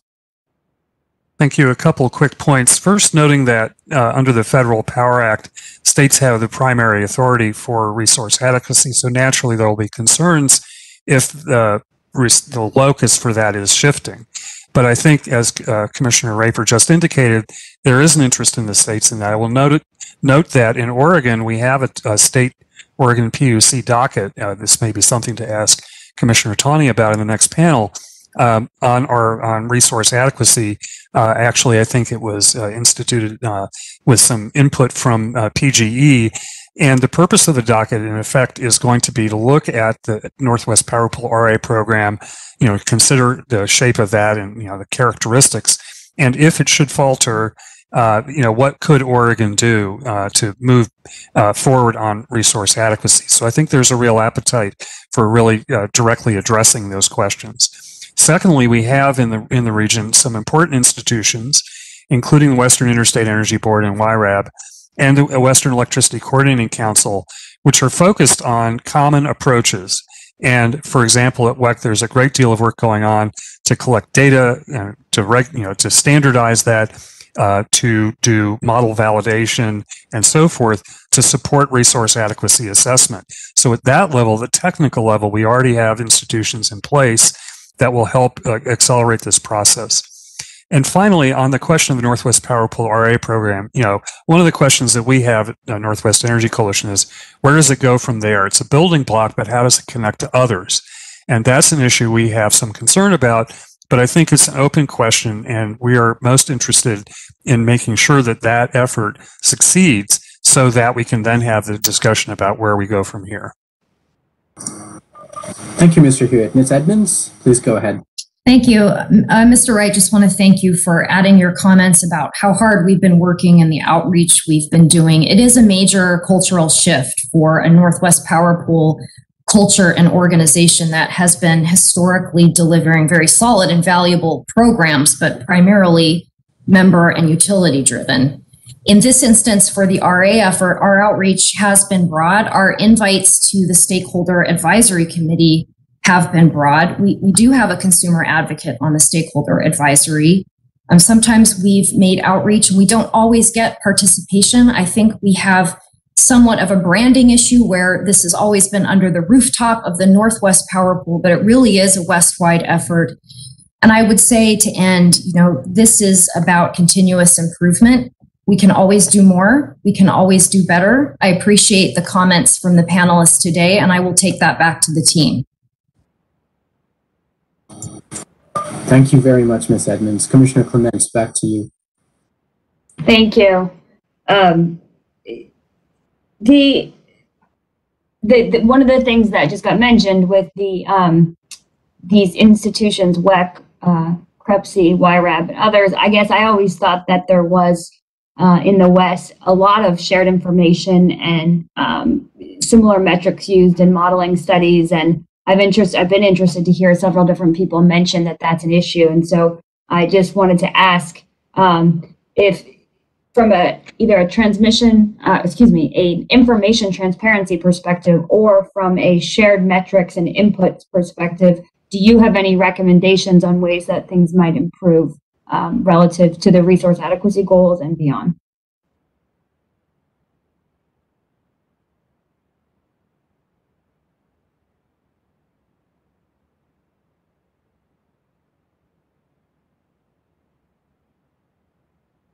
I bet somebody has an idea. Ms. Edmonds? Yeah, thank you. Thank you, Commissioner Clements. That's our whole goal, is common metrics and common assumptions. Assumptions are always just a reasonable best guess. They're never perfect, but wouldn't it be such a major step forward for this region if we were all using the same thing? Earlier, panelists remarked about, we just don't know the depth of the market. We don't know how much front office transactions we can rely on. We will still be using assumptions to do a regional RA program, but it will all be the same assumptions. Similarly, on counting resources, our hope is to use similar counting metrics for these resources. And I can't underscore enough what a major shift and change that is for this part of the West. And I am very excited for that step forward, let alone adding on the additional functionality of the ability to share in the diversity of that capacity. Thank you very much, Ms. Edmonds. We'll just go on the queue now. Mr. Miller, you're next. Please go ahead. Thank you, Commissioner. I think I want to reference that I do appreciate what the Northwest Power Pool has done, the efforts, the current efforts. So I want to echo what Ms. Evans is saying. They've made tremendous strides in terms of the base definitional nomenclature issues, as far as I can tell. Again, they're still a relatively small group at the moment, but from what we can tell, they've made great strides in that regard, and so that's fantastic. I can reference that as opposed to when I was on staff at your commission back during the time of the crisis, and we would go to WEC's predecessor and ask them for information. They had very little ways of sort of giving us a file that would be useful in terms of information. So they have made tremendous strides, and I think that in and of itself is going to be key. I do think that sharing that information and then how that gets translated to a large organization like California is going to be key, and to make sure that there is shared definitions, because this, as we found in the last crisis, the CPUC had ways of defining things in nomenclature, and CAISO had a different one, and it ran into difficulties. And when we're talking about tight, scarce resources, as we are right now, being able to communicate in the same language is going to be key. So while I laud what Northwest Power Pool has done, I'm concerned about how that gets translated across Lake Tahoe. Thank you, Mr. Miller. Mr. Griffiths, please go ahead. Yeah, I got to say, there is the need for basically having the commonality and the understanding and the information flow. But as having lived through a lot of the way our resource adequacy works and accounting rules and those sorts of things, the challenges are going to be fairly significant. For example, we heard a lot yesterday about the ELCC, Electric Load Carrying Capability methodology of counting. That counting methodology is completely dependent upon the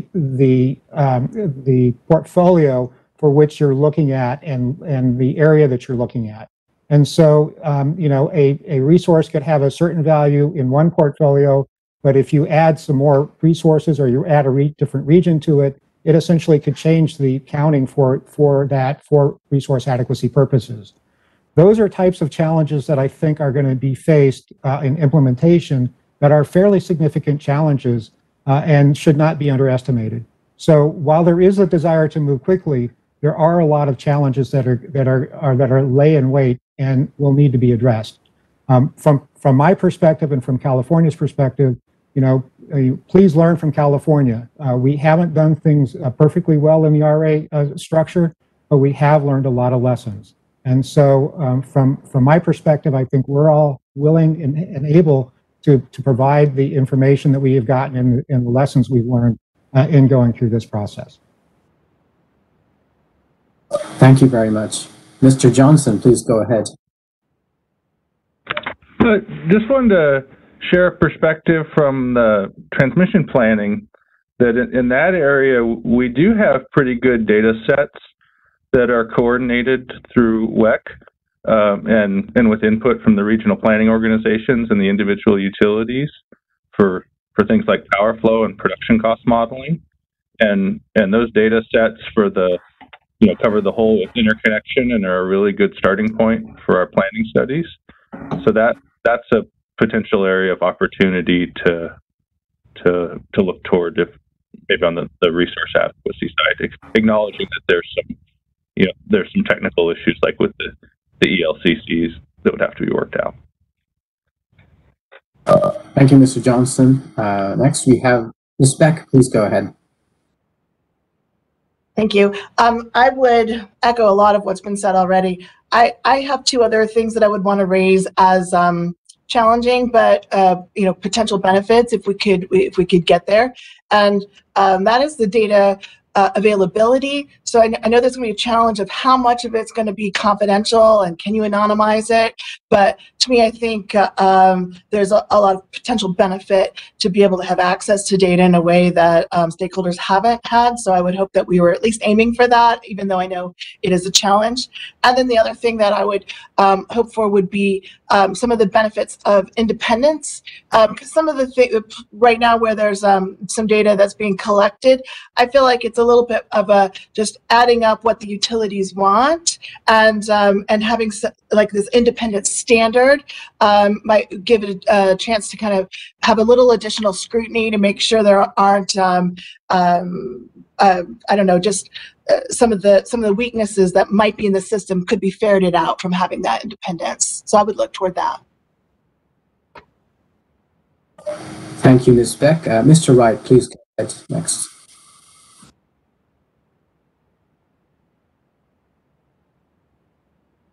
I think you're muted, Mr. Wright. Thank you, Naveen. Competitive markets have done a lot of good things for us. They've sent us price signals that allow us to operate more efficiently.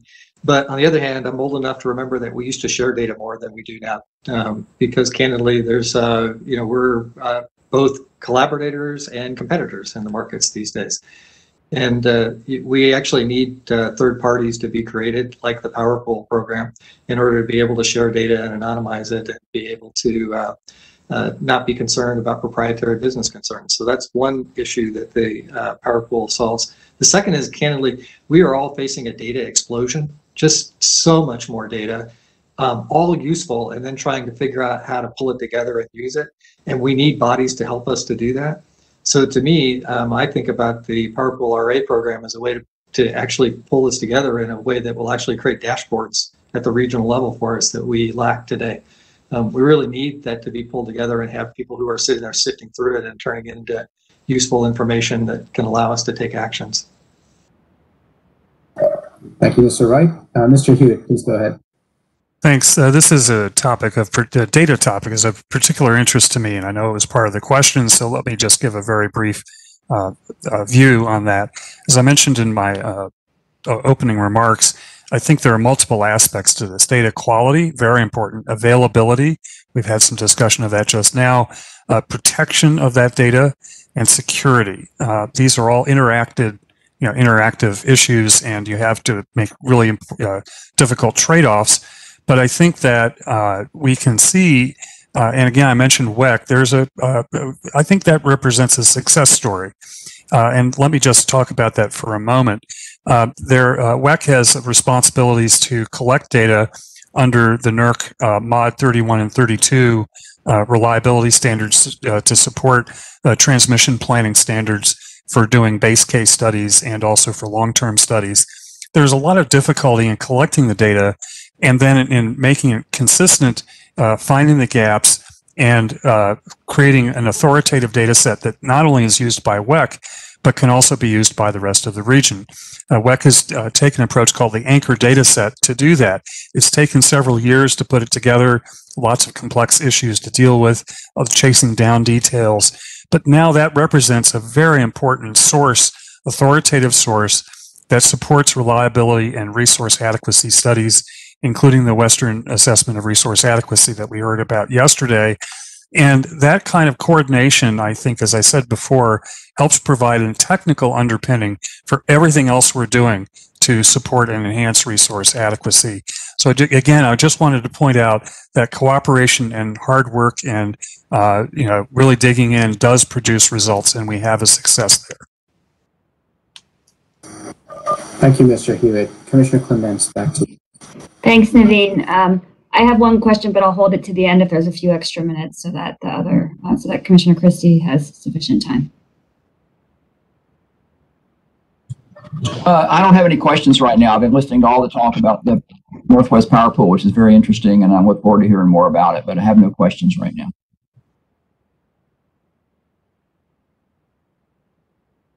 Okay, so thank you. I'll ask my other question. It's for Commissioner Cordova. You talked about the legislation that's recent related to requiring participation in a regional transmission organization. And I don't want to put you on the spot since it's brand new.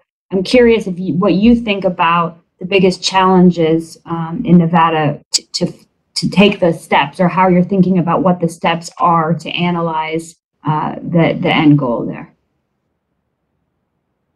Thank you, Commissioner. So there's not a lot I can say, in part because it is kind of brand new legislation. We haven't really done anything to implement it. And also at some point it will come before the commission as a discussion. But I do think that the goal here is regionalization. I mean, that was the thrust of the legislation. We are going to be spending billions of dollars of ratepayer money to build new transmission lines. And so we want to leverage those best that we can for the interconnection in the West. I was not involved in drafting the legislation, so I don't know, what conversations occurred during that process, but certainly a goal of better regionalization, I think, is what that legislation is for. It's not necessarily outlining that the end goal for Nevada is an RTO in the Western United States. Certainly our experience at the Nevada Commission has been that it is challenging to work with the various states in the West with their varying goals and come up with a common conversation. And that, certainly we're talking about that today. We were talking about that yesterday. But I do think that the goal of that legislation is to get us to a place where we are interacting in a greater fashion regionally than we are right now. There's certainly, frustration for us when we can't get information about what's going on in other states. And as I think, I can't remember who it was exactly that said, but I think it might have been my fellow commissioner from Idaho, but it's hard to stay on top of all of that. There's a lot going on in the West. And so I do think that we're going to move towards trying to be more engaged at the Nevada Commission in some of those activities. Thank you. That's all for me, Naveen. Thank you, Commissioner Clements. Chairman Glick, back to you.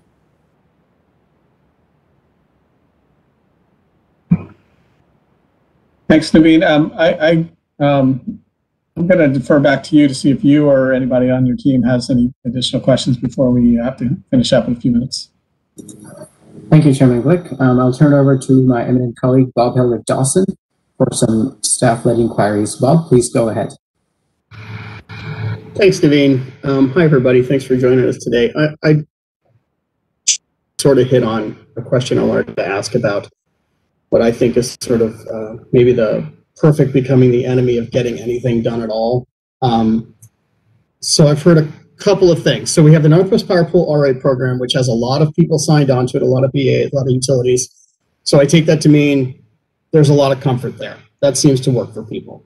I've heard a lot in hallway conversations. For those of you that don't know, I actually work out here in California, right next to the California ISO, so I get the chance to talk to people pre-pandemic at meetings.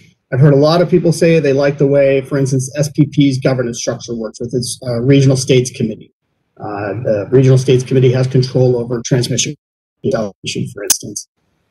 I think it was Commissioner Raper just mentioned that the EIM governing body is a good, I think you might have said, a starting point or something for looking at governance.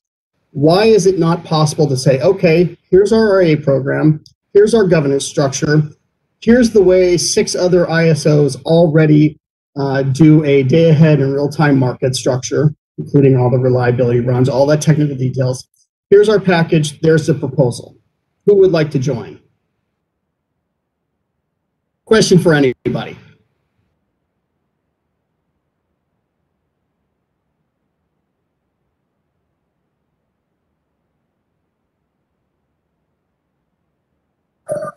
Mr. Fred, looks like your hand's up. Hi there. Yes. Well, I'll hazard a jump in this to start with. We and our colleagues in the West, many organizations, get together and talk about these issues. Where are we going, and what governance structures do we, as environmental and clean energy advocates, prefer? And we find around the country good examples from all the different regions, and also some concerns. You mentioned, for example, the SPP governance. I think that the Regional States Committee structure has some advantages to it. We're concerned about the inclusion aspect at SPP, whether non-members, non-market participants, and then of course the states, what role that we have in their structure. We look at the California ISO and see a very open structure. They don't have formal membership or membership classes. They have an EIM governance, governing body nomination approach, which is very open, balanced, provides a lot of input. It's been very successful. We like that model. We see some aspects of some of the RTOs in the East that have good governance elements to them. I think what we're really trying to think about is, again, thinking of the theme about the future grid is what kind of lessons learned can we take from all of those and devise something that is, if you want a phrase for it, best for the West, that finds the right balance between state policy interests, the necessity of pulling together a very diverse industry, as Steve Wright mentioned, with both public power and investor-owned utilities. We also have two large power marketing authorities, WAPA and Bonneville Power Administration, and we have Canadian provinces in that portion of Baja, Mexico. It's a complex governance context, and yet we have seen some success. So the question is, where do we find the right balance to provide the institutional context that helps us get to a better grid? That's the way we're thinking about it. Great. Thank you very much, Mr. Hewitt. Mr. Wright, please go ahead. You're next. Naveen, I couldn't quite hear you. Was that for me next? Yes, it is for you, Mr. Wright. Go ahead, please. Great. Thanks. First of all, Fred, that was a great answer. I think you said about 2/3 of what I was going to say. So I'll only do the final 1/3, which is, the problem, of course, with that approach would be who's the group that's going to decide what the package is of things that we've learned from others, and then say to everybody, here it is, come sign up for it. And we're accustomed to, in the West, and particularly in the Northwest, a process where we all sit down and talk about that. What can we learn from the Commission's decisions on the Southwest Power Pool governance structure, and talking to the Southwest Power Pool itself, and looking to the different RA structures that have been put in place in different places. So we're basically on a journey of learning, and we're trying to go with as many people as we can, people who are interested and want to take the time to join us, and then out of that define the final end game. I do want to make one point. While I personally, and I think the people you are hearing from, are very optimistic about the Northwest Power Pool RA program, we still have decisions that have to be made that are going to be difficult decisions. I don't want to have people thinking that, oh great, so we're there on RA, now we can move to the next step. We still have some hard work to do. I can see ways that we can get through all of that, and I believe we will be successful, but I know we still got the work to do. Thank you, Mr. Wright. Commissioner Raper, you're next. Please go ahead. Thank you, and thank you for the question. And I kind of laughed when you asked it, because much of the conversation of this panel has been the frustration of being included in the conversation or not being included in the conversation. And it sounded like your proposition was not being included in the conversation, present it and see who goes for it, right? And the best example of that I would give for the West recently, and this is my limited knowledge, right, from a 30,000 foot level as a commissioner, but and if I'm wrong, anyone on the panel, feel free to correct me, and I know that you will. But at the same time that the EIM governing body and that was coming together, which was a bottom-up approach, right? Everybody talking, stakeholders involved. There was also a Mountain West transmission group, and that looked, from my perspective, that looked more like a top-down approach that they were doing to how they were trying to put that together. And which entity exists now? The EIM governing body exists now. And I don't know all the reasons that the Mountain West Transmission Group did not come to fruition, but I know that I watched those two things do this, right, as the dialogue was going on. And I know that those of us in the West felt more comfortable as the EIM governing body and their role developed, and quite frankly, the commissioners' roles in that, because we were part of it, as opposed to having a structure imposed on you, and then the utilities are put in a bind, I think, because they can't just say yes. They have to bring it in front of their commissions, right, and say, can we do this? Because they're going to seek to recover those costs from the state commissions. And so what I have seen be successful is the bottom-up approach. Thank you very much, Commissioner. Commissioner Cordova, you're next. Please go ahead. Thank you. Super excited to follow Commissioner Raper on those thoughts. I really have two thoughts on this question because it's an excellent question. And one of those is, I think in California, and if I'm being perfectly frank, for a very long time, we were looking to the California ISO as an opportunity for the state of Nevada. They've struggled mightily with their governance issues. They've made some progress with the EIM. We are members of the EIM. But it's becoming more and more clear that California is not going to be a solution to Nevada's problems. And it's not fair to expect that they would be. But by the same token, we are a very, very small state. And so when we look at these questions, the question really is, who's going to do all the work and who's going to pay for all of what you're talking about? Let's put together a proposal in a package, because certainly at the Nevada Commission and at some of our utilities, we do not have the resources to do that work. And then it's almost, and my colleagues here in Nevada laugh at me because I say this a lot, it's like the Kevin Costner Field of Dreams movie. What if you build it and nobody comes, right? We can't just build it and just hope that people are going to show up onto our baseball field. We certainly don't have the resources in a very small state to engage in something like that. And so that's why I think, following on Commissioner Raper's comments, that kind of building a bottom-up approach makes everyone a little bit more comfortable as a result of that. Thank you for the question. Thank you very much, Commissioner. Ms. Edmonds, please go ahead. Great, Bob. I'm going to give you an answer from the mind, the wallet, and the heart. So from the mind, from a legal perspective, full RTO, full grid optimization, market optimization is turning over operational control and transferring balancing authority area responsibilities to another entity, necessitating specific regulatory approvals. That's a big lift. Wallet.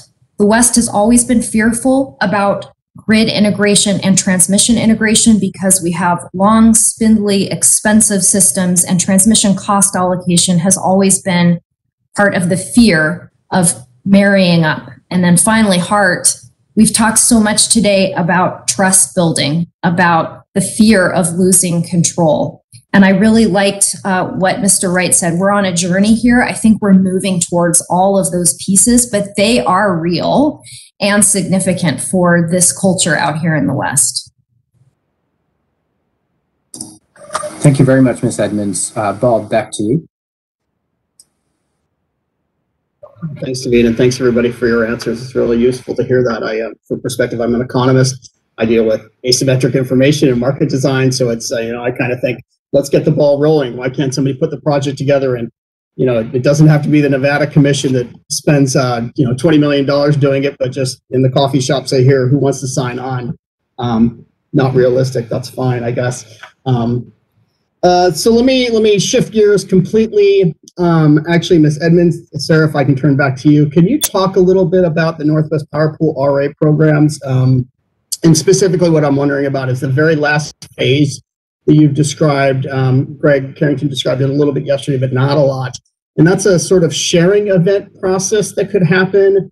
And it sounds to me a lot like, it kind of sounds like real-time, not real-time optimization, but something like that. Can you talk a little bit about that and how it worked? Maybe you don't know yet.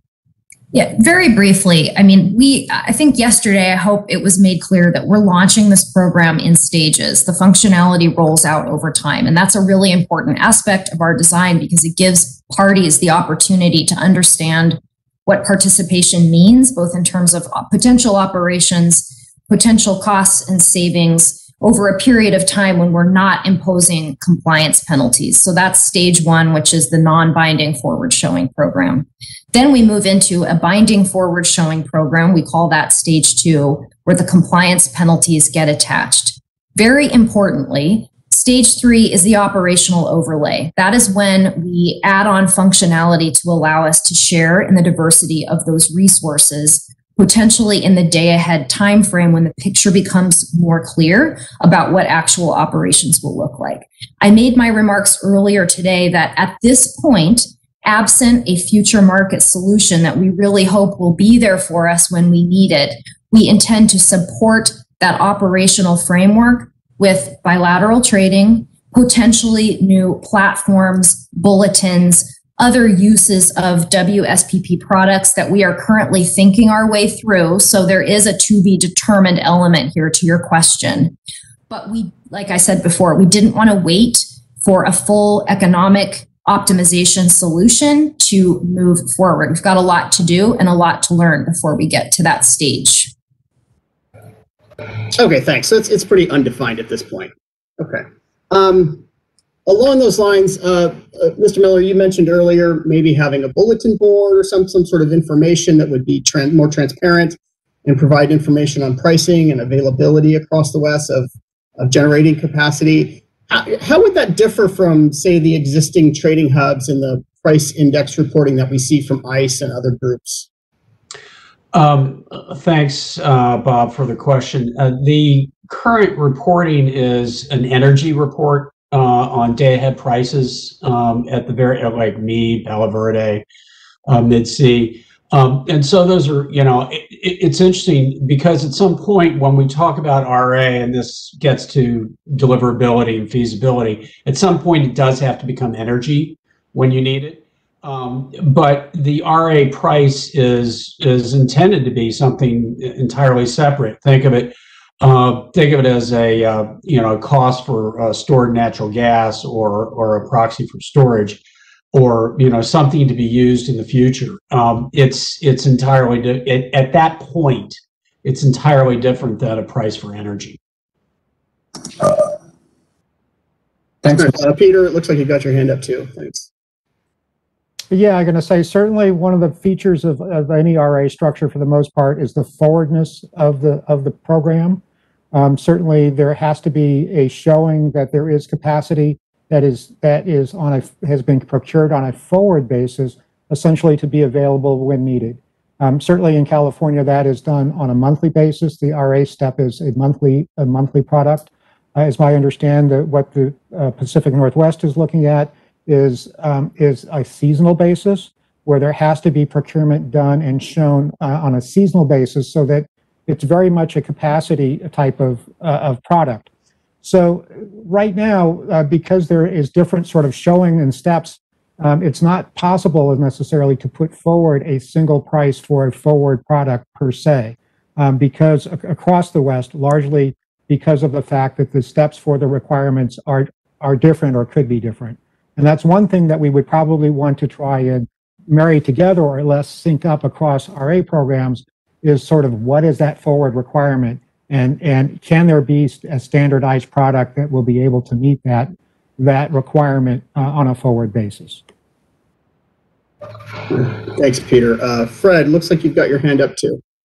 Yeah, so if I may, a couple thoughts. One is, one of the things I think going forward is to provide more transparency in the process, both on the energy and capacity side. Right now, Mid-C is the largest trading hub in the West, but we who are not in the market have no visibility on a day-by-day basis into that, yet it's really crucially important. One of the big questions I have is what the Mid-C price is going to be next Monday. It has direct implications for customers in terms of what our bills are going to be going forward. And not to mention that it's very important to understand the shape of these markets and shaping the conditions that we're in and the ability to serve load. The second thing is thinking ahead forward, the role of price in shaping what we do and how our market designs are evolving in the context of a very rapidly changing resource mix is really a fundamental issue. This is a point I raised in the written submission that I think we will want to go back to. Resource adequacy cannot be considered distinct from market design, in my opinion. Thanks. Thanks, Fred. Scott, did you put your hand up again? Did you have something else? You're muted. Yeah, thanks. I did want to underpin that this, again, once you're in an RTO, the RA product can become regionalized around hubs. There is an issue, and that's why I proposed a bulletin board issue. There's the issue about sort of keeping information appropriately, and that's why reporting it to an independent entity that describes it on a regional basis rather than individual companies is kind of key to maintaining the sort of sanctity of that information. But it's an easy way to do it, but it's not the best, the best solution. All right, thanks, Scott. One final question. So we've heard a lot about the need for flexibility in our resources as we integrate more renewable resources into the system. And it's my understanding that in the Western US, outside of CAISO, bilateral scheduling is done hourly, primarily. To what point or to what degree is that a hindrance of ensuring that we get the flexibility west-wide and can be able to share the way we need to maintain not, gross peak for a month, but get the energy when it's needed, where it's needed exactly. And if it is a problem, then how do we move away from hourly scheduling in the West to sub-hourly, to 15 or whatever it is?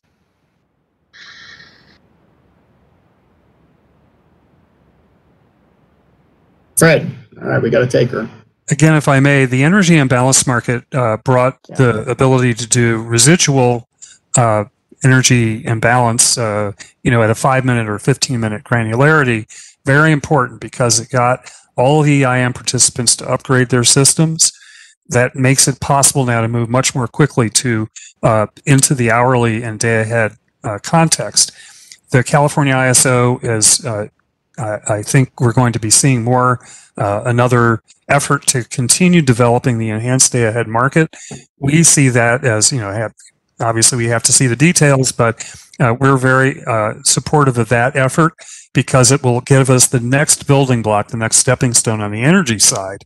And as I said before, one of the questions that we have is how to align that effort, that incremental effort, make it faster, kind of accelerated incrementalism. So we will now have a capacity side with the Northwest Power Pool RA program, potentially the enhanced day-ahead market. How do we use those building blocks to move forward in a faster way? Okay, thanks. Yeah, so the EIM is really a tiny, tiny little slice off the top of all the trading, west-wide. So it sounds like relying, or at least hoping for those day-ahead market enhancements in the expanded day-ahead market out of ISO is what you're saying. Peter, looks like your hand's up. Yeah, I would agree with what Fred just said in terms of the EIM really does play the role of providing a forum for essentially for sort of inter-hour adjustments in terms of to load and resource needs, and that's a real service that I think has been being provided to all of the entities within the West, which is why I think there is some hope essentially that we can essentially move from that to moving to something that might be a little fuller. You're absolutely right that not very much energy is transacted in that EIM timeframe, but it is an important part of essentially building the trust and essentially building the way that the markets operate, so that maybe we can get to an extended day ahead market where we can widen that and have a greater trading of the energy that needs to be traded. Thanks, Peter. Scott? Thanks, Bob. The problem, and I don't want to besmirch the EIM, it's done great things. It's familiarized people. It's updated their systems. It's done great things that it was supposed to do. However, it still is transmission that is offered in most cases by the utilities. They control the transmission. Unless you get to an RTO, it's going to be very, very difficult for any real robust usage. Even in I struggle with thinking what an extended day ahead market which is not dispatched by an independent entity will look like in terms of transmission being used by people who own generation. The capabilities certainly exist for pricing sub-hourly. We know that. It is difficult to get to that unless you allocate transmission on a non-discriminatory basis. All right, thanks, Scott. Naveen, let me turn it over to you. Looks like I've run over. Thank you very much, Bob, and thank you to all the participants. As Bob noted, we're at 2:33 p.m., so we will conclude panel 3 for now. Thank you very much for everybody who participated, to all the commissioners and to all the speakers and staff as well. We will now take a 15-minute break. We'll begin our next panel after a 15-minute break at 2:50 p.m. That's 5-0, about 17 minutes from now. Panel 3 panelists, please sign out of the WebEx meeting and remember to exit so that the panel 4 can get online. If you'd like to continue watching the conference, you may use the public webcast link on the conference page at FERC.gov. Chairman and commissioners can stay online. Panelists for panel 4, please begin to come online now, and we ask that you sign on by 2:40 p.m. We'll run through technical checks then. See you all soon. We'll go on break now.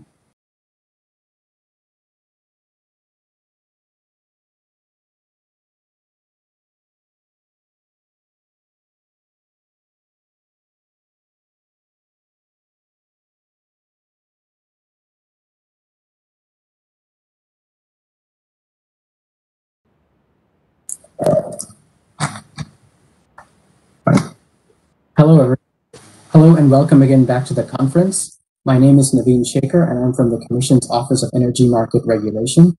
We're about to get started with the 4th and final panel of this conference on resource adequacy development in the Western Interconnection. This last panel is entitled Regional Coordination within the Western Interconnection. In order to maximize the discussion time and due to the potential breadth of systemic topics in the segment, we have foregone opening remarks for this panel and will move directly into a question and answer session with the commissioners. Before that, I would like to start by introducing all of the speakers on our panel 4.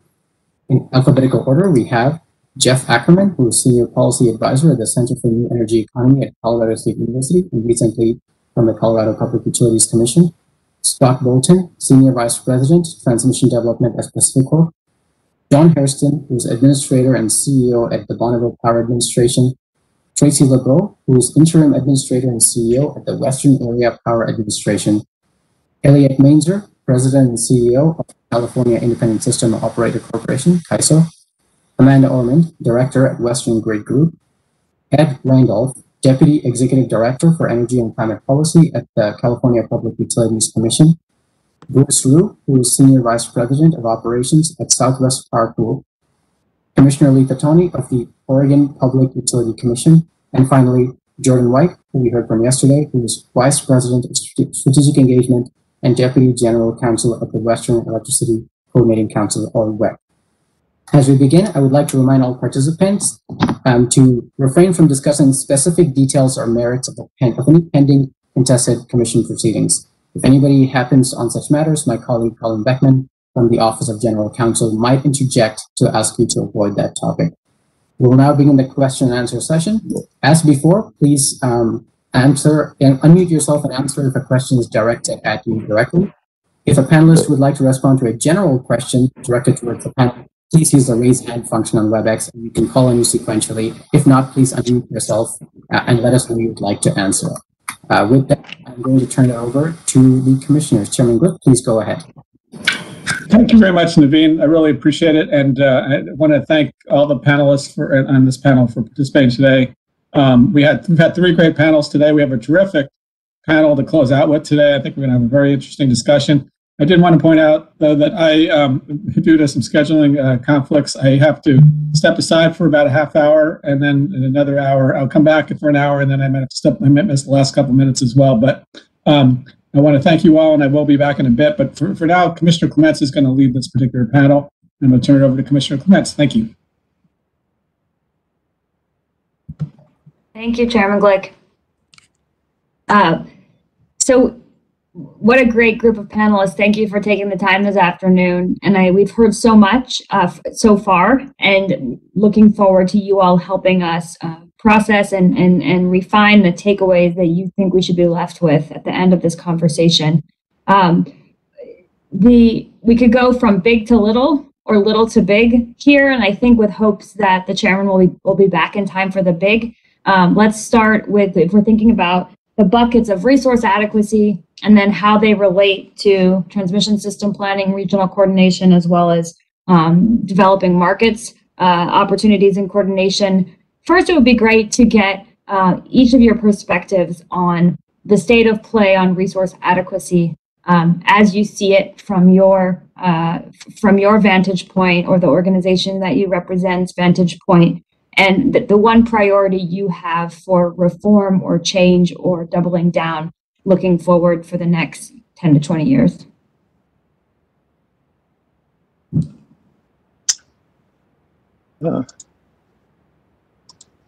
Ms. Orman, you're first. Please go ahead.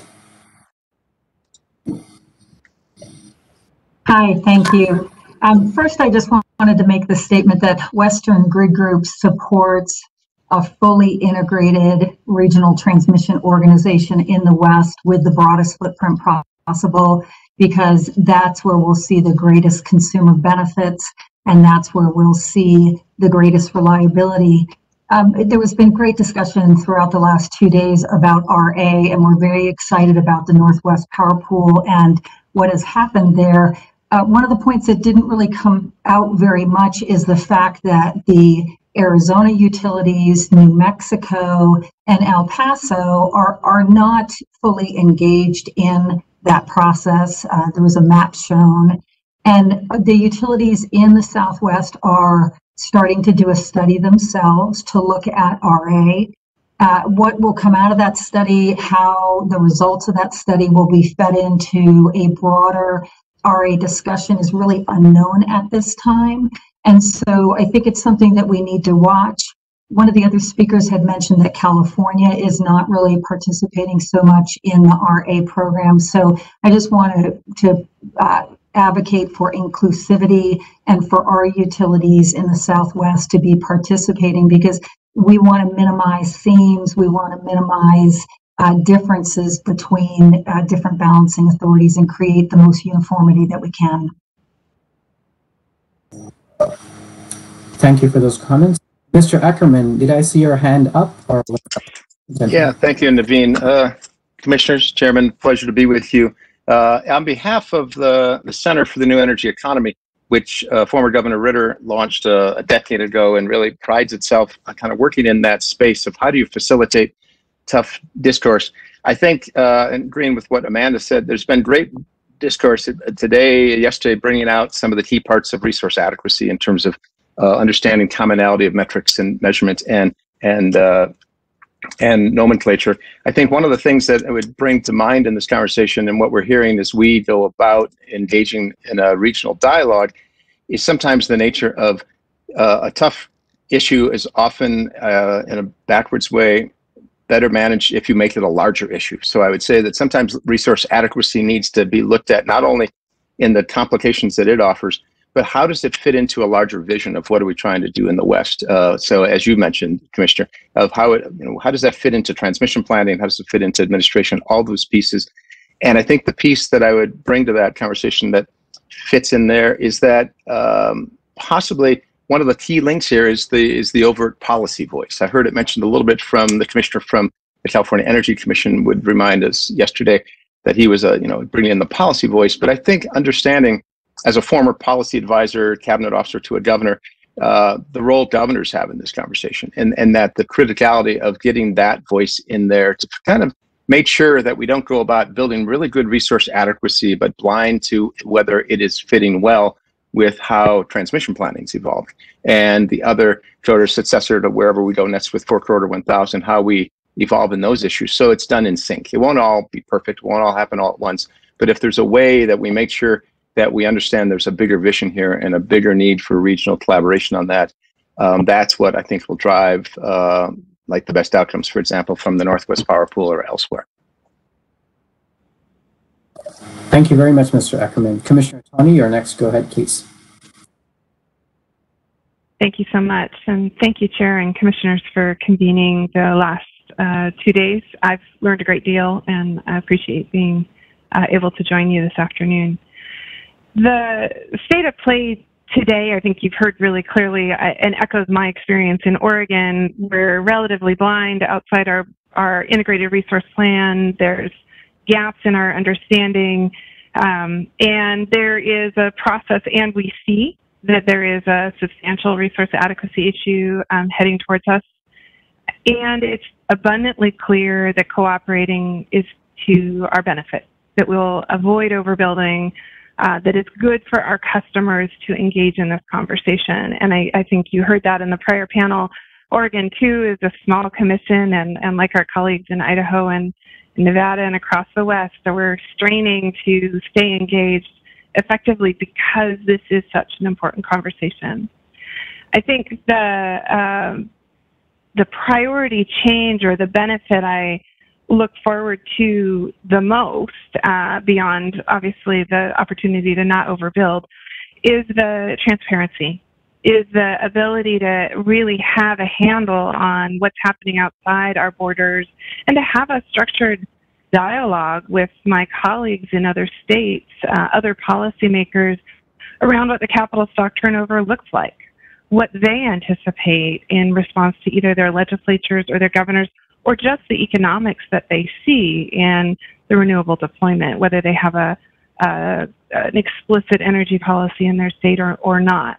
So I very much look forward to that opportunity to have a apples to apples conversation, recognizing that there will continue to be a challenge in bridging to the California RA system, which has its own history, and we'll all need some sort of clever cheat sheet or translation table so that we can have that conversation. But I think that's possible, and I look forward to it. Thank you very much, Commissioner. Mr. White, please go ahead. Yeah, thank you, and thank you, Chairman and Commissioners, for hosting this conference. The one thing that's unique about the technical conference, I've listened with great interest and intent over the past couple of days, is that it's unique in the sense that we have a violent agreement with respect to the urgency, the resource adequacy issues in the West right now, and really what the solutions are, which is a regional approach. WEC completely agrees with that. We also recognize with a high degree of variability on the system and our interconnectedness that we've had and we've enjoyed as a benefit over the years, we have to now more than ever step up to the plate and work together to really to have that sharing of data and collaboration that is so necessary at this time. The question is, we have a lot of evolving efforts in this area, evolving market efforts, the Northwest Power Pool we've heard a lot about. The one thing we don't have at this point is a centralizing focus to really do a thorough gaps and overlaps analysis to really figure out what the best path forward is to really approach this issue head on for the good of the 80 million customers that depend on this. And so I'm excited about it, but I think I recognize the kind of, I guess, the question, the 800 pound elephant in the room, which is what is going to bring this disparate, these efforts together. We all want the same result. We recognize the tools and approach, but we do need that centralizing focus. So I'm looking forward to this discussion today, but again, I recognize that is what I see right now as the state of play, which is agreement, a lot of trust building that's occurred over the past 5 or 6 years with the development and the trust building with the EIM, et cetera. But we are getting closer, but we need that kind of last mile thinking to get us there to actually bring together the full force and effect of all of the good minds and thinking and entities we have in the West. So thank you. I look forward to the discussion. Thank you very much for that response, Mr. White. Mr. Harrison, please go ahead. You're next. Yes, good afternoon, and thanks a lot for that question, Commissioner. You asked, part of the question was about what our focus would be moving forward around resource adequacy. And I'd say this, representing Bonneville and having a system there, we've got 15,000 miles of high voltage transmission and close to 23,000 megawatts of capacity. It's interesting that a lot of times our customers feel like we could go it alone. We don't really need to coordinate with others to meet our needs moving out in the future. But it's important that we work together. I don't really think anyone can go it alone, given what we've got to confront.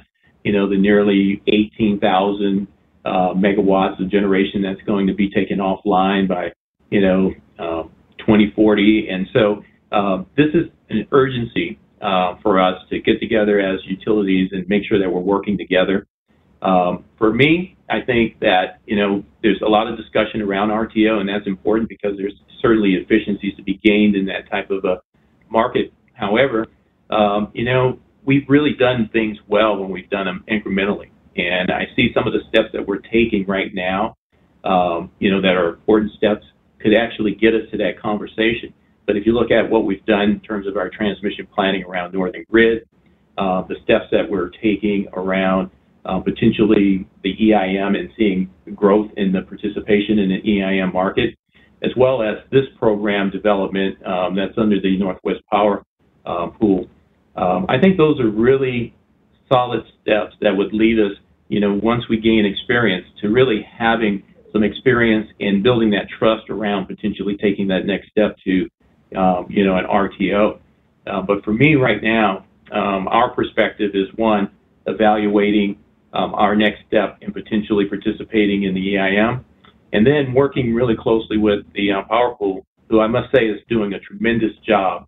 Frank, Afranji, and the team has really done a great job pulling us together and working on the elements that are serious or critical to us in terms of standing up this program. So we're actively participating and encouraged about what we're seeing, but think this is a necessary first step in experience in terms of considering other steps down the road in respect to an RTO. Thank you very much for those comments. Ms. Legault, go ahead, you're next. Hi, good afternoon. I want to thank the Commission for putting together this technical conference. It's been really illuminating to hear all the different perspectives, so really appreciate that. And yeah, I think Jordan stole what I was going to talk about a little bit, in that, one of my takeaways is that we are in some manner of violent agreement, that certainly that RA is one of the biggest challenges facing all of us in the West. And for Western Area Power, it's affecting every region. And, we span 15 states. So, from on a business and operational side, we're watching, paying close attention to all the various, proceedings that are happening across those 15 states. And we have to pay close attention to them and align with all of our customers as best we can to meet those types of requirements. But we also, as you well know, we are also a government agency, and so from the government side, I could say that they're putting on that hat. It's interesting to think about kind of what is our role in this new world, and certainly we have been really dealing, very actively dealing with a lot of the weather events that's happening. And we've heard a lot about that in the last day or so, and how to incorporate those effects into our, short-term and our longer-term planning. We were so fortunate to be in a position to play positive and a key role in mitigating widespread impacts of two recent energy emergencies. And we did that by leveraging full capacity and operational capabilities of our facilities. One was, during last summer, and we worked very closely and coordinated very closely with Reclamation, was able to supply, hydro to California last August. And then earlier this year, February 15th through 18th, we coordinated quite closely with the Army Corps of Engineers and delivered roughly 22,500 megawatt hours to Southwest Power Pool during the polar vortex. So, we're, happy to play those roles, happy to do what we can. Obviously, all very focused on, meeting our obligations and our priorities with our preference customers. But it also, in this, going forward, it certainly is something top of mind on, how we can best gain some efficiencies out of the system, while also recognizing we're facing unprecedented weather events. And so I'm looking forward to hearing, more and more about that as in terms of general approach and how we incorporate that into our planning. Thanks. Thanks, Ms. Legault. Mr. Rue, please go ahead. Yes, good afternoon, and thank you for hosting this conference. So I think fundamentally it starts with that everyone has to be a contributor. All the load serving entities need to have sufficient resource adequacy to contribute, because it becomes an interconnection wide operation. We're all in the interconnection together, and there's going to be times when we're short. I mean, just whether it's cold weather or hot weather, and we're going to depend on others in the interconnection helping us. And by everyone being a contributor, that's what makes the interconnection successful. And I think programs like the Northwest Power Pool Resource Adequacy Program are a great start to that sharing across the interconnection and being able to recognize what's available and how we can keep the lights on for everybody in those challenging situations. Thank you. Thank you very much, Mr. Wu. Mr. Bolton, please go ahead. Thank you. Well, first, thank you, Mr. Chairman, Commissioners.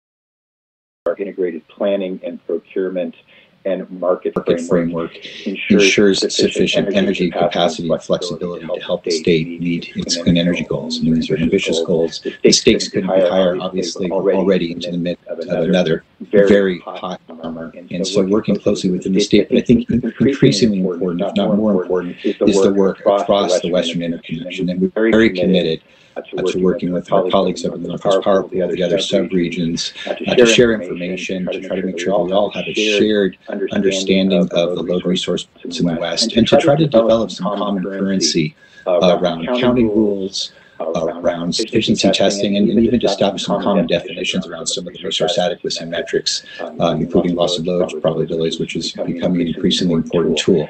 Just a couple of thoughts. The other thing, I think all of us, and we've been having some conversations, the WIRED effort that I'm sure we'll hear more about even in this session, that's been sponsored by the Western Electric Industry Leaders Group with Governor Ritter. Very, very important dialogue in the West. I think we all recognize we don't have a chance of meeting these long-term clean energy goals in a reliable fashion without additional transmission expansions, working inside California both to understand the needs within the state, but also working with adjacent states, governors, policymakers to try to accelerate, facilitate the construction and energization of some new transmission lines. Absolutely can't understate the importance of that. I've really appreciated the increased federal attention on top at this point. I think the Commission's effort to facilitate greater dialogue between the federal regulators and the states, really important. Cost allocation issues are absolutely critical. And then finally, and then we'll have an opportunity to talk more, certainly, the greater integration of the markets in the West, second important topics, something incredibly vested in California, and just I can't overstate, certainly having worked both outside of California, inside of California, but sort of the acute aware of both the operational and governance challenges that we need to address to keep progressing together and keeping our momentum. So really appreciate the dialogue today, and to all of those of you in this conversation, we look forward to really working hard together in the months and years ahead. Thank you, Mr. Mainzer. Mr. Randolph, can you please go ahead? Thank you, and to echo others, I want to thank the Commission and the Commission staff for putting on this conference today. Actually, and yesterday, it was panels have been very educational. I want to start out by answering or responding to a broader question, just because we never know how the discussion will go the rest of the day. And I think it's important to emphasize, as representing the California Public Utilities Commission and the gorilla in the room sometimes, that the Commission broadly thinks that regional approach to energy planning, regional sharing of information, regional coordination is critical going forward. And I mean, we can see that from last summer. We can see that from last week. I think we'll see that over the next few weeks more and more, how important it is for energy flowing in multiple directions out there. It will be cheaper for all of our ratepayers in the long term. and quite frankly helps us better integrate in the variable resources, the clean energy resources that are coming out there. And I agree with a lot of the statements that have been made over the last 2 days that a key element of this over the coming months, coming years is this continuing effort to build trust among all the entities. We all come to this from different political perspectives. We come to this oftentimes from a different portfolio that's available to us. And then we need to trust each other that we're going to share information and we aren't out there to take advantage of each other. So, and I see a lot of good efforts to build trust out there, and hopefully other people see that in California. To the very specific question that started this panel off and trying to keep it, or this question off, and try to keep it small as we were talking about at the beginning in terms of state of play with RA. Looking at it again more from a regional basis than just the California ISO or the California basis, I think resource adequacy over the next few years is continue to be challenging for a number of reasons. And I'm more looking at it just from, as we need to continue to shape the rules, set the rules, make sure the resources are there. There's some major challenges. They're driven by two things. One is increased extreme weather. And two is increased amounts of variable resources or new energy products that we've never seen before. So on the weather, I think in California we're very much learning, and I know from talking to colleagues across the West, the same thing, that our planning standards need to change. There's some talk about 1 and 2, 1 and 10, 1 and 20 standards on other panels. But not only do you need to look at that, what we're also very clearly seeing is it's no longer sufficient just to plan for your peak demand. It's going to be critical to plan for multiple hours of the day out there, and it's going to be critical that in that longer term planning that we can all share information about our assumptions. Something that we've learned in California over the last few years is as we started talking to our colleagues in Oregon and Washington, that what we were assuming would be available energy in those states, load serving entities in those states were also looking at that same energy. And as older plants retire across the West, there's less and less available energy across the West. And so I have seen cases where I think multiple load serving entities, when they're doing long-term plans, were making assumptions that the exact same resources or resource types would be available for them, and that's not going to work. And then the other issue, more getting into the variable energy resources, is as we get new products out there, there's a lot of innovation going out there. You can see a lot of innovation in demand response and battery storage and virtual power plants, all this other stuff that are very exciting. But they don't fit the old school mold of resource adequacy. And so it has been a struggle in California to adjust the rules so that there's a marketplace and a value for those products, while at the same time having certainty that those products are going to do what they need to do at the times the CAISO needs to call on them. So I think those are two challenges we're going to have over the next few years, is to really adjust our rules to take account for the weather and to take account for a lot of innovation that's going on. Thank you very much for those comments, Mr. Randolph. We can try to get Mr. Bolton back on the line again, assuming that the line is fixed. Mr. Bolton, please go ahead. How about now? Sounds good so far. Please carry on. All right. Thank you. Apologies for the technical difficulties. Again, appreciate the opportunity to be here. I'll be brief. I would say, the question of the state of play, on Pacific Corp's behalf, we appreciate the work that's going on across the region. We're seeing the West provide solutions that work for the West. That's the conversation that's going on. And, as folks familiar with our region know well, that the West contains a dramatic diversity of values and political opinions, but we do have common aspirations, and this seems to be a place where we can and should expect progress. Resource adequacy is absolutely timely. I'm actually sitting here in Washington D.C. today, and it's cooler and more pleasant than it is at home in Portland, Oregon. And the extreme weather events that we're experiencing that have been discussed quite a bit throughout this conference is just one more strain on the grid, on the system, and something that's frankly becoming more and more difficult to plan for. So looking at additional tools to ensure that we can meet our customers' demands and have better situational awareness both within our own system and what's happening regionally is crucial for the ability for us to make progress. I do want to say real quick that Pacific Corp was an early adopter of the Western EIM. We highly value the work in partnership with the California ISO.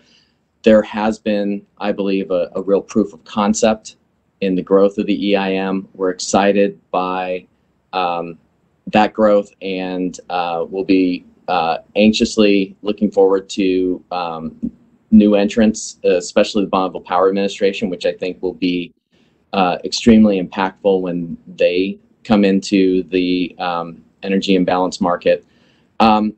And this experience only encourages more exploration and frankly some trust to build from to expand West-wide markets. Our vision, I think, is fairly simple. We do think that there needs to be additional infrastructure. There needs to be additional technology and market solutions. And above all else, this work that we're doing has to be explainable and relevant, I think, to our customers and our stakeholders across the West. Over the last couple days of this technical conference, the intellectual firepower applied to this question is daunting. And we have the intellectual capability, I think, to problem solve and work through solutions, but we have to bring our stakeholders along with us in this work. There have been mentions on previous panels around just the reverberations to this day from when there have been market failures and the Western power crisis. It's still raised among our customers whenever we talk about change. And so as we embark on this additional work, which is very necessary, and we do believe we need to move to a more robust West-wide RTO, we can't lose sight of the hard work of explaining those benefits, keeping this work tangible and relevant to all of the people and communities across the West, and do so with a lens that really responds to what we see as emerging concerns around environmental and social justice, that it doesn't have to be beneficial, it also has to be less impactful. And those are the building blocks, I think, for building the kind of trust and durability to this work that's necessary to be successful. Thank you. Thank you very much for that, Mr. Bolton, and apologies to everyone for a slight technical hiccup. Back to you, Commissioner Clements. Thanks, Naveen. I see Chairman Glick is back on, and we'll reserve my remaining questions if there's time once he's through. Chairman Glick. Thank you, Commissioner Clements, and I want to apologize again for having to step out for a bit, but that was unavoidable. But again, want to thank you for participating today, and wanted to start with a question, and I'm hoping I didn't. This isn't duplicative, but I want to start with a question about deference to regional deference and deference to different players in the region, because we've talked over the last couple of days about the need for common definitions, common approaches to identifying and defining resource adequacy and metrics and so on, and that's understandable and it's much needed. But at the same time, we're being told that it's also important to defer to different sub-regional solutions and sub-regional efforts. And again, this is not at all a statement against what the folks in the Northwest are doing, for instance. I think that's very interesting work. But I wanted to talk about the conflict between those two concepts, right? How do we ensure a hands-off approach and let 1,000 flowers bloom when there's a need from a resource adequacy perspective of greater coordination, greater access to data, again, common metrics? Is there a way to have your cake and eat it too on those particular issues?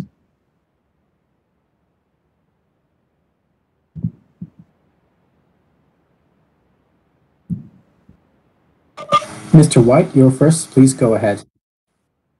Yeah, thank you, Chairman, for that question. I guess what I would say is that, and maybe I may take a different view on it, which is I recognize there's a lot of different initiatives going on in the West, and it sounds like what we've heard over the past couple of days that folks are clear in the fact that they want to, kind of an iterative, kind of grounds up approach. But I guess what I would say is that with respect to the issue of, data quality, data availability, data security, and that kind of consistent approach, from WEC's perspective, we do believe that there needs to be a consistent approach to really fully maximize the full power of the interconnection, and that is going to be necessary, because without that kind of common language, I think we're going to be hindered in that approach. So I would say that I don't think it's an either-or proposition from my perspective. I think that if there is, in addition to those three areas of data, I would also say independent data and data literacy. In other words, data has to be trusted. As a former commissioner,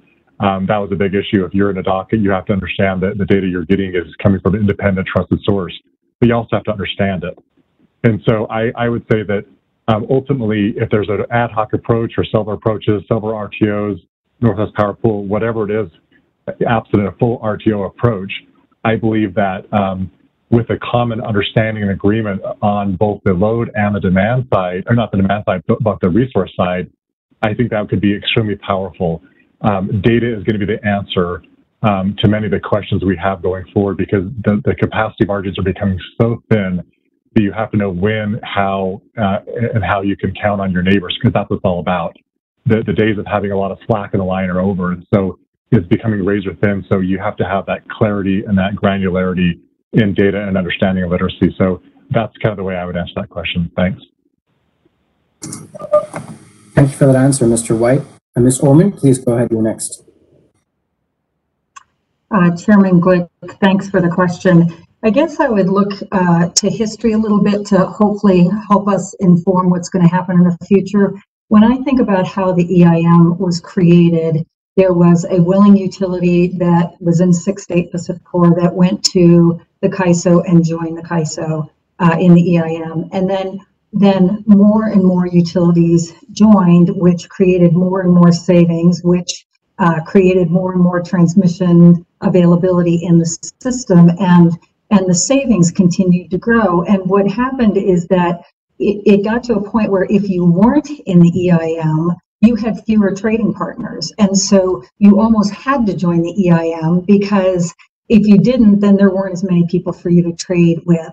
I don't know that that's a great example, but when I see the discussion that we've had over the last 2 days, which I agree has been very informative, there is consensus, I think, that we need to get to an RTO. I think there's great questions about how fast that can happen, but I think that we agree that that's the end goal. And one of the things that I think is necessary is to really try to set firm timelines for actions for whatever piece we're working on, whether it's, joint tariffs or RA or whatever it is, because human nature is such that when you have difficult issues and you have an allotted time, we make decisions in the last 5 or 10% of the allotted time. And what I've observed in the past is that we've kind of made some strides and then things have stalled, or there haven't been firm timelines. And that if we're serious and we know that RA and having sufficient resources is a priority, which I think everybody agrees it is,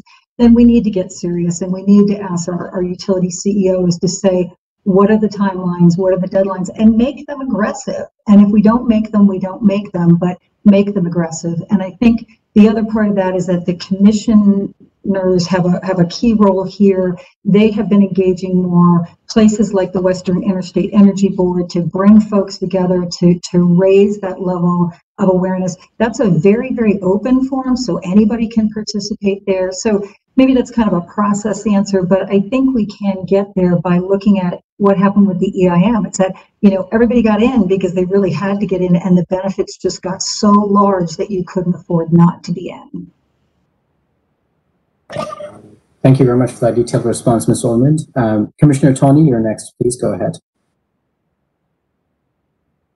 Thank you. I appreciate this question as well as a similar line of questioning in the earlier panel. This is the needle we're trying to thread. And how do we, as commissioners, for example, keep enough, express enough urgency into the processes that we're hearing in our home capitals, while at the same time giving the processes space to come to a good resolution? It's something we talk about and grapple with. I want to recognize the sort of centrifugal force that Ms. Ormond was pointing to. We have seen that really work with the EIM, and we see it beginning to work around the Northwest Power Pool footprint and the potential opportunities there. I think the underlying challenge is that what holds us back here is we talk a lot about building trust, and building trust is slow. I would argue that we go into these conversations trying to figure out how to mitigate all our risks. And trust, we might trust personal relationships, but of course the institution is what matters. Those personal relationships will change and evolve over time. If we can move to institutions that have balanced governance, where the key parties are in dynamic tension and likely to stay in dynamic tension even when the system is under stress, so no one party is going to drive the end result, I think we can make progress much faster. And what you see us, I think, feeling our way towards in the Northwest Power Pool conversation and in the CAISO GRC conversation that I've been fortunate to support Commissioner Raper in, is trying to find that dynamic tension where no one party can swamp all of the others. And of course, we understand structurally why California currently can't get all the way to that balanced governance, and I share Sarah Edmonds' hope that we could. I think we see a challenge in the imbalance in the Western energy imbalance market proposal in the east side of the interconnect, in it being a relatively imbalanced model today. The SPP full RTO model is different. But I think at the end of the day, if we're not having a conversation, we could get less squishy about trust and more structured about what is going to be a balanced governance model that keeps us in that dynamic tension and lets us build forward, lets us scaffold forward. I like the idea of firm deadlines. I'd note we have 2 states that have firm deadlines now, and we'll have to deal with those as a region, and that will create some interesting pressure for all of us to engage in. So thank you for the question. Thank you for the answer, Commissioner Toney. Mr. Ackerman, please go ahead. You're next. Thank you. Thank you, Mr. Chairman. Pleasure to be with you. If I hear your question right, sir, and I was thinking about it now as a former commissioner chairman who, for the most part, focused on state perspective, now with the Wired Initiative at the center, trying to facilitate regional perspective, I think the essence of this is how do you do both at the same time? I think as the West moves forward, and there's been some eloquent discourse about what comprises the West, there's going to be a need to allow states to still be states and figure out what they are sovereign over and how they carry out what's important to them. While I think to what Ms. Ormond was pointing out, there is sort of an organic nature to letting things come forward, whether it's the EIM or EIS or now the Northwest Power Pool, and then in the inherent benefits show themselves and manifest, and then as each state filters that through their state objectives, they can kind of figure out which piece they pull upon. I think the challenge to that, and it's both the challenge for states, it's the challenge for the federal government, is at some point it needs to be forced to be a bit more of a cohesive conversation. There's only so much organic development can occur before, you know, it's sort of a petri dish of interesting things growing, but we've got to figure out what are we trying to build toward. And as Commissioner Tawney pointed out, with 2 states now putting on their state statutes, thou shall join an RTO by date certain, sets an interesting discourse into this as to, it's still not clear who actually initiates that to happen. And that, you know, there's trust in that, but there's also the need for it to be kind of, you know, building off of what we've heard yesterday and today of teasing out some of this need for commonality, this need for metrics, for a shared vision. I think one of the things that comes to mind in real time is if the U.S. Congress comes forth with one or more pieces of legislation that have relevance to the transmission conversation. And let's say they, you know, hypothetically put forth an office in the Department of Energy that now has both authority and resources to make something happen. They are not going to come to each state, most likely, and say, hey, we have resources for you. What would you like? They're going to be looking for a shared voice. And so it behooves the West and the states, and that's what I appreciate about the Wired Initiative and about what former Governor Ritter gives leadership to, is how you build that collaborative shared voice out there so that these folks, both from governor's offices and policies offices and through the transmission owner operators, the utilities and the like, are already practicing how to build that shared voice to say, this is what we think is important and how we move forward on that. Because I think we sort of all know, and I think Mr. White shared that at the beginning of sort of what's growing out of this, of a sense of agreement. But even at that, you know, I don't know if everyone would necessarily agree it is an RTO that's coming to us, or where we all agree, what does that RTO look like? And if you asked everyone to define the RTO, it wouldn't be, you know, it's going to be sort of like watching the founding fathers, now founding fathers and mothers, sit down and decide the best structure of all this. There's a lot of detail to work out. So we need to build frame around that. I think it involves governor's offices and it involves building collaborative voices that say, what's important to us? How do we honor and admit that there are things that are going to be tough, like cost allocation? We put it out in front of us and then find ways to march forward through that. I think that's the key piece. Thank you. Great. Thank you very much, Mr. Ackerman. Mr. Mainzer, you're next. Please go ahead. Yes, thanks. A lot of really important points made by my fellow panelists, but Chairman Glick, going a little bit smaller picture to the specifics of the question around common definitions. I guess, you know, from my perspective, working in the West for a long time, I think we know that, you know, that self-determination and local control are sort of universal human desires, very strong in the West. We've been working with the states, public power, many different types of entities for years to try to develop more shared understanding of their interests. And I think this last year in particular, as we've worked to strengthen the sufficiency test, which is a fundamental underpinning of trust for the energy imbalance market, or to just strengthen liquidity between the different regions, recognizing the interdependencies of imports and exports between the adjacent regions in the West, and of course all of us, the primacy of reliability. I think we recognize that it's important that we develop some common language, you know, the counting rules, the measures for sufficiency, you know, loss of load probability.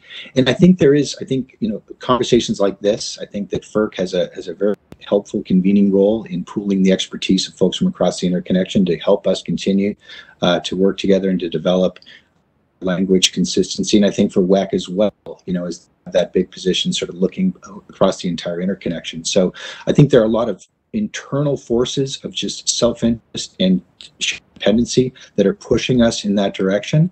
And the more we can arrange ourselves, sharing experiences and looking for ways to establish that lingua franca across adequacy, I think the better. Thanks. Thank you very much, Mr. Mainzer. Mr. Hairston, you're next. Please go ahead.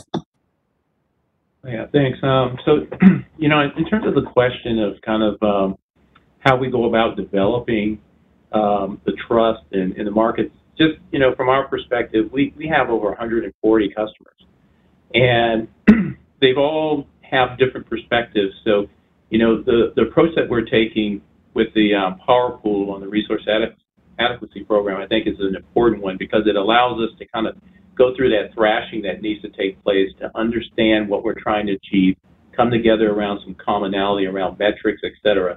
And then also just, allow folks to begin to build trust through that understanding and potential experience. Absent that, we really run the risk of falling into some of the pitfalls that we've had in the past, where we get down the road, but we always have one entity or another that's just not across the line in terms of trust, and things fall apart. So, whatever we do moving forward is going to be critical that we're able to pull all of our resources together and make sure folks are in alignment and understanding of what we're trying to achieve and what those metrics are. And then also, what's the level of accountability? We have so many different approaches right now where folks can put one foot in and then pull out when things just don't feel right.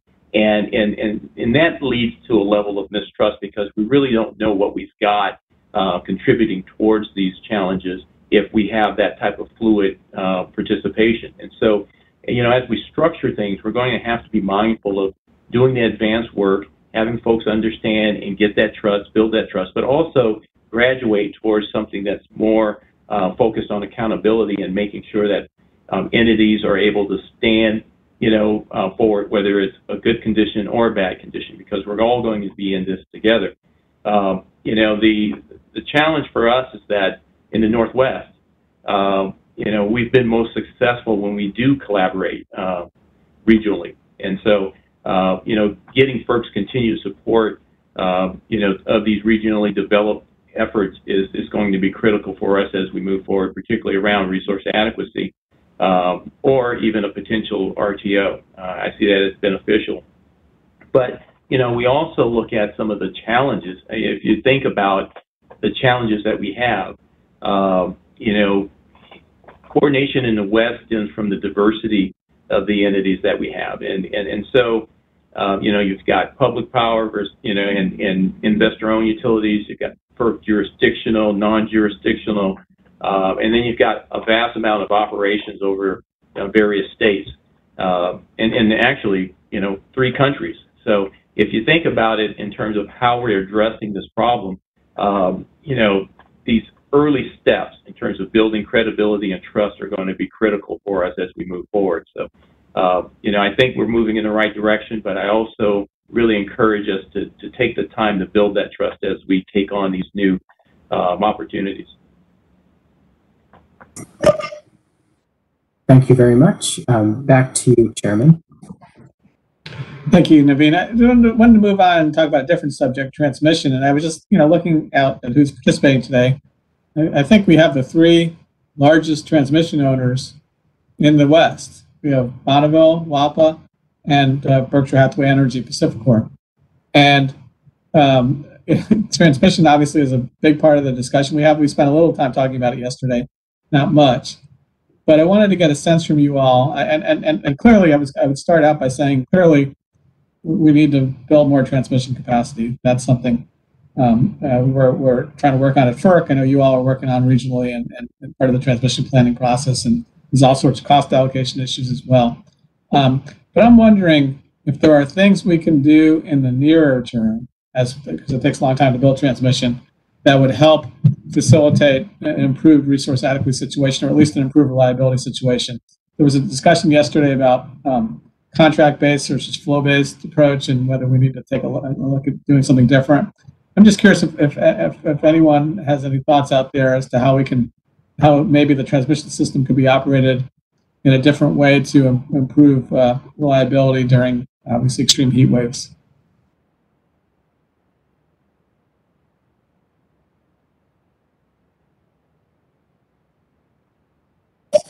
Ms. LeBeau, go ahead. You're first, please. Sure. Thank you. Thanks for the question. So, speaking from the standpoint of, this, a transmission utility, I think there's a couple different things that we've been pursuing to try to gain some efficiencies across large territories. One of them has been, exploring the opportunity to combine rates and make things a little bit easier from that respect. I think, I'm a little optimistic in the sense that for future new build that we have over the course of the last 8 years that we've done a pretty good job about permitting a lot of interregional projects. I think one of the challenges has been kind of the lack of clarity in the markets. And also, just essentially the commercial marketplace to commit to those projects. And so I think the good news is, we've got a lot of good, solid projects permitted throughout the West to kind of connect those, regions that hold the most promise in terms of large renewable build out and connecting those with real markets. And now that we're seeing some hard targets put in place for new contracts, new commercial commitments, and we're also seeing the batteries, the commercial battery storage marketplace. Also, those prices are starting to come down. We're starting to see some economies of scale, I hope now, to pair up with those either on our systems or in co-sited with large renewable build out, that I think we're going to see some of those projects materialize as soon as those commercial commitments get worked out. So I'm hopeful in that sense that we'll have those come in the next coming years, next couple year or two. So I don't feel like we're starting from scratch in that sense. I think one of the challenges I think we do need to think about, and we're already thinking about from a Western Area Power perspective, is really kind of how to the extent that we can better utilize and gain some efficiencies from expanding or upgrading our DC ties. That is something that we're looking at right now. In conjunction with the department and in conjunction with our customers and partners. And so I think, that is also, another avenue for potential efficiencies. And certainly we realize that, just upgrading or expanding our ties will also require, expanding and committing to the attendant AC systems. Those are some tough cost allocation conversations that need to be had amongst our customers, partners, and potential markets.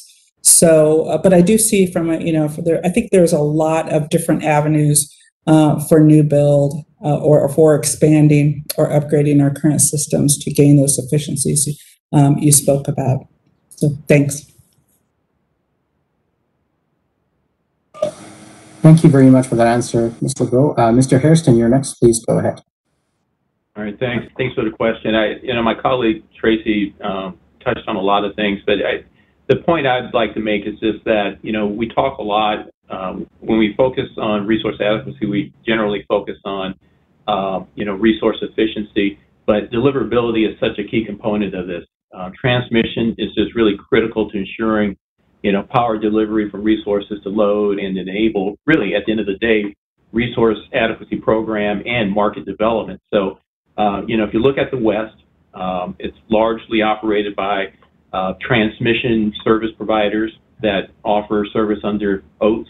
And, I think we've taken a big step through the establishment of Northern Grid, because coordination is key in any environment. But essentially now, when you have the onset of all of these renewables coming on board and decommissioning of coal plants, well, you don't necessarily locate them in the same spot.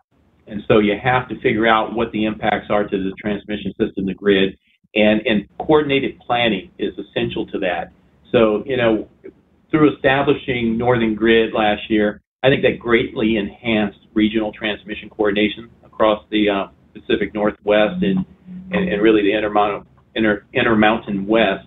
I think Northern Grid brought together both investor-owned and consumer-owned utilities around one common set of data and assumptions, which is also a key component.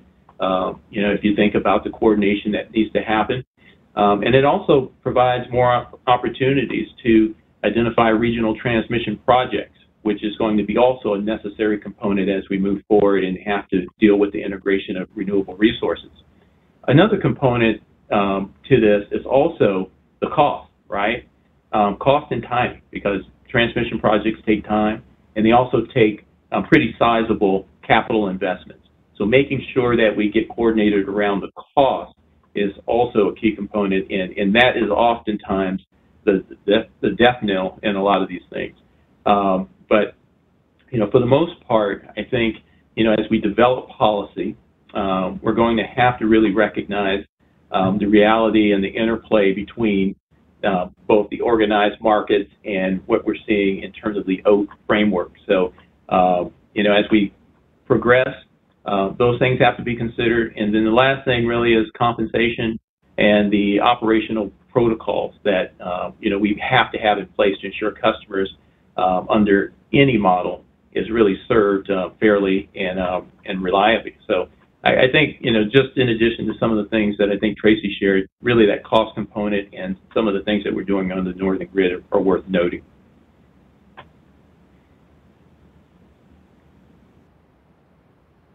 Thank you very much for that response, Mr. Hairston. Next, Mr. Scott Bolton, please go ahead. Thank you very much, Chairman Glick. I'll just tag on to the comments from Tracy and John. They've covered a lot of the same viewpoints we would have. Clearly, I think there's general agreement that we have a transmission need across the West. We need additional infrastructure, not just for path diversity and reliability, but to help optimize the resource capability of the West, whether that's new renewables or, frankly, what we've experienced in upgrading renewables. Repowering wind projects, has we've been able to serve up to our already established transmission limits, but we know that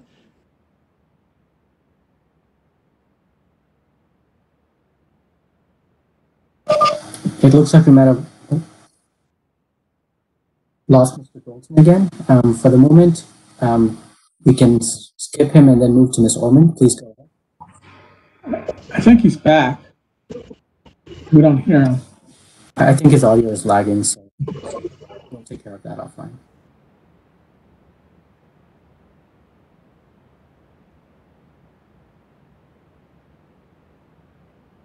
Hey, Scott, we can't hear you.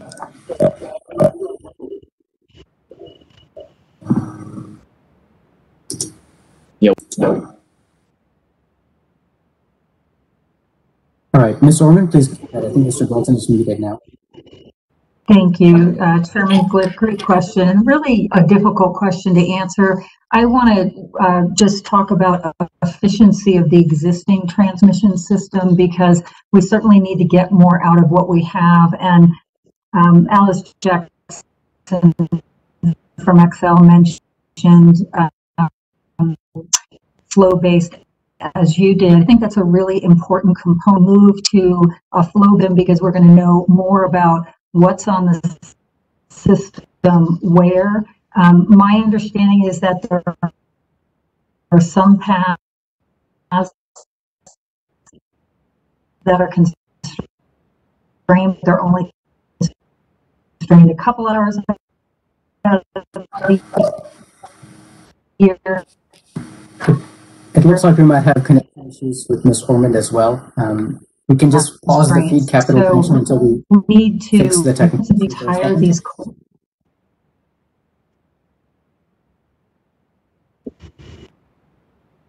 I'm going to try to finish. I'm not sure if you could hear me or not. I think you're lagging a bit. Can you try again, please?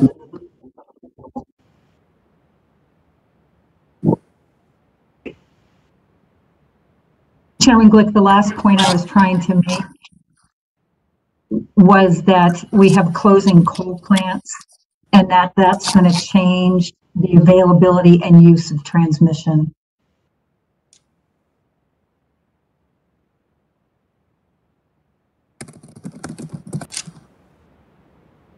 Looks like we've lost.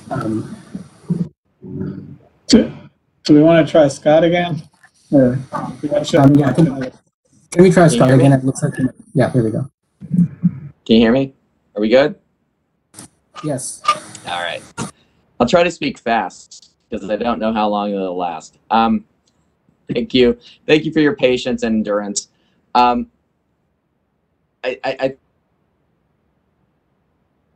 think to complete, we do recognize that we do need more transmission capacity in the West.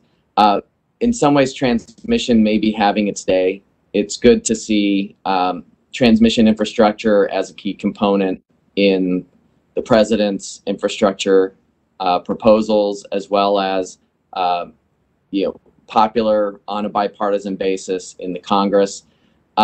That's crucial, frankly. As you heard from John Hairston, cost of transmission is substantial, and certainly as an investor-owned utility with retail jurisdictions across 6 states, we have to make that economic case above and beyond the reliability, the market expansion, the other ancillary opportunities that come with having a more diverse and robust transmission system.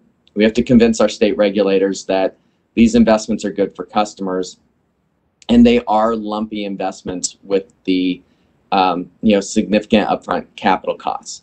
So we are hopeful that transmission is emerging as a national priority and as a key component to being able to accomplish some of the clean energy and economic development goals that the federal government has been articulating lately. Thank you, Mr. Bolton. Back to Thank you, Naveen. I appreciate it. One last question. I want to turn back to Commissioner Metz and also other colleagues as well for questions. But I know that last August, obviously, had a couple of days rolling blackouts in California, but there was continued hot weather after that, and the conditions may have even been worse in some cases. But as I understand it, demand response and other actions were taken, but demand response was a big part of the reason they didn't. You all didn't have to impose additional blackouts, Mr. Manager. But I'm curious about your thoughts about the contributions of demand response to resource adequacy, or at least in terms of, I shouldn't say resource adequacy, but at least in terms of preventing certain actions to be taken, such as rolling blackouts during extreme weather conditions. And what else, from a FERC perspective, do you think there's anything that we can do, or do you think that's mostly an issue, a state-by-state issue that needs to be addressed locally? Thank you. Thank you, Chairman Glick. So from my perspective, demand response is just an absolutely essential part of California's resource strategy, both in the short term, I think in the long term. I mean, obviously this summer, just today, learning on the lessons from last summer, we've launched a major statewide education around the Flex Alert. We deployed Flex Alerts last week. They worked quite well. So that's a key element of sort of consumer conservation. We're also working hard to enable the third-party demand response providers to start playing a bigger role in the market. These are the folks like Home Connect and others who come in and actually compensating consumers for lowering their consumption during those net peak hours. We're starting to see some real promise there. And of course, the industrial side remains a key component as well. Mr. Randolph and his team at the UC have put together a whole new program for this summer, an emergency load reduction program with new pricing that we think is going to be essential. So certainly getting scarcity pricing right is critical. I know that's an issue that the Commission has focused on. We've made changes to our tariff recently in that area is really essential. And if you expand the definition just to flexible load and supply side, and you look at distributed energy resources in general, where you're pairing demand response and battery storage, that area is going to play an absolutely essential role in California's future, and I'm sure for many others. And so Order 2222 is critical. And I think for us, what we're doing right now is we're trying to make sure that, sort of our gateways into the market for these resources are as efficient as possible, and then working downstream with the load serving entities in California and the third-party service providers to make sure that any residual friction from point of connection all the way into market is eliminated. So I would say that we're absolutely fully aligned that demand response is a critical part of our resource future. Thank you very much for that response. Mr. Randolph, please go ahead. Yeah, thank you. And, kudos to Elliot on some of the leadership he's taken at the CAISO to resolve some issues demand response providers have had in the past and were identified coming out of last summer. I get a lot of feedback from some of those third-party providers that they're quite optimistic on some of the future prospects in California now. And I agree, demand response is going to be a critical issue or a critical part of the portfolio going forward. And as I've said earlier, I think there's some really innovative products that are starting to come out there now. And folks taking advantage, or companies taking advantage of smart thermostats, other automated devices, conversations of as we move to more electrified homes using the hot water heaters, and other tools out there as automated devices for demand response. So that's all out there, and there's a lot of potential out there. The challenge, we've been facing, and I think it's true across the board and is to be considered on the federal level as well, is oftentimes we're trying to take these new products and treat them the same as old products. In California, trying to put demand response products in the energy markets as if they were a natural gas plant, and they aren't. And they don't have the same attributes. They have very valuable attributes, but it's not the same attributes. And so it makes it really challenging when you're trying to build new market rules around them and new resource adequacy rules and new counting rules.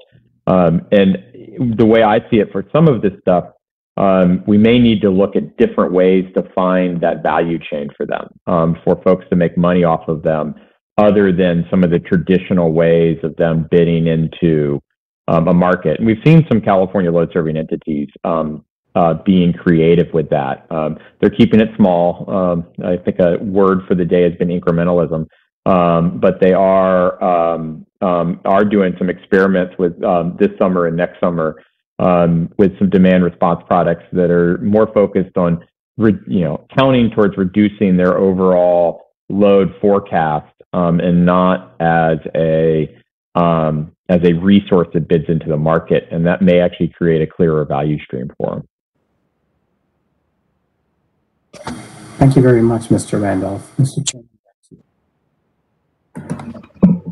Well, I just want to again thank you all for participating today, and want to turn it back to Commissioner Clements. Thank you, Chairman Glick. I have one question. We talked about lots of different things going on in the West. We talked about the energy imbalance market, and we talked about Weiss was mentioned. On transmission, we have Northwest Power Pool. We have Northern Grid on resource adequacy. There's an effort in Northwest Power Pool. Each one of those areas has its different governance. And it seems like each time we talk about building trust, we're talking about starting again to build trust around that set of governance. And I appreciate we have models that are more or less acceptable from different stakeholder perspectives. I guess when we think about taking next steps beyond these discrete issues, on all of those fronts, especially towards ultimately one or more regional transmission organizations, how should we think about that? How should we, it doesn't seem as efficient as it could be to have all those different places be centers of decision making on these various issues. So I'm curious to get perspective from you all as to whether or not that is an issue.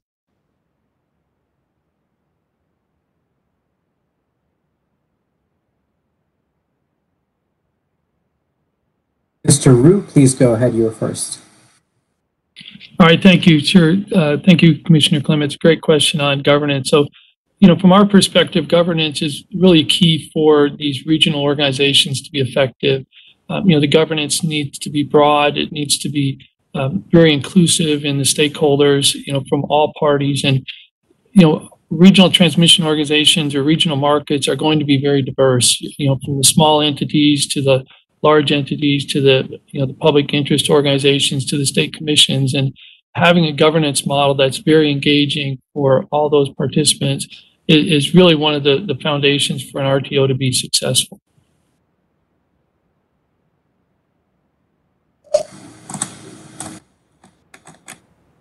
Mr. Randolph, please go ahead. You're next.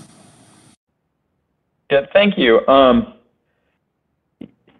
Maybe a little bit be answering a prior question, but kind of on this question on building the governance structures and building trust. I think one thing that's important that has gotten missed, and again, at least kind of in some of the conversations in California, is that broad reach of stakeholders that I think Bruce just mentioned. We can do a lot to build trust of the people who are on this call and the types of people who monitor FERC proceedings. But I'm sure this is true in every state in the West. I can list a large list of stakeholders who are not part of these day-to-day conversations, and oftentimes get brought into the conversation late, or kind of don't get brought in the conversation at all, and they just find out when the final decision's being made, and they don't have trust because they weren't part of the conversation all the way along. Again, each state's a little different. The legislative processes are different. Who has authority to allow decisions to go forward are different. But in California, on some of this regional stuff, ultimately the legislature plays a role, and there are a lot of stakeholders they listen to.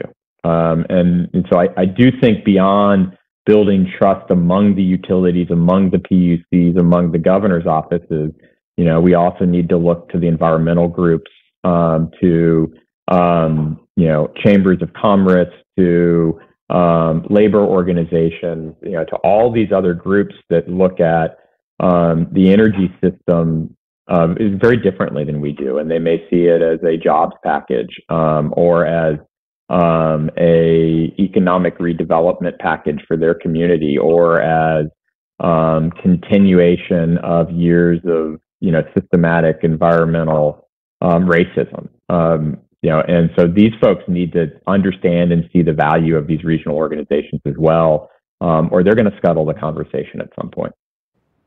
And I'll say again, from California's standpoint, we have two governors who have been, very supportive of regional organizations out there and movements under those governors to try to create more regional efforts. And the PUC has been very supportive of that over time as well. But with those other stakeholders, you need to find that time to build a coalition.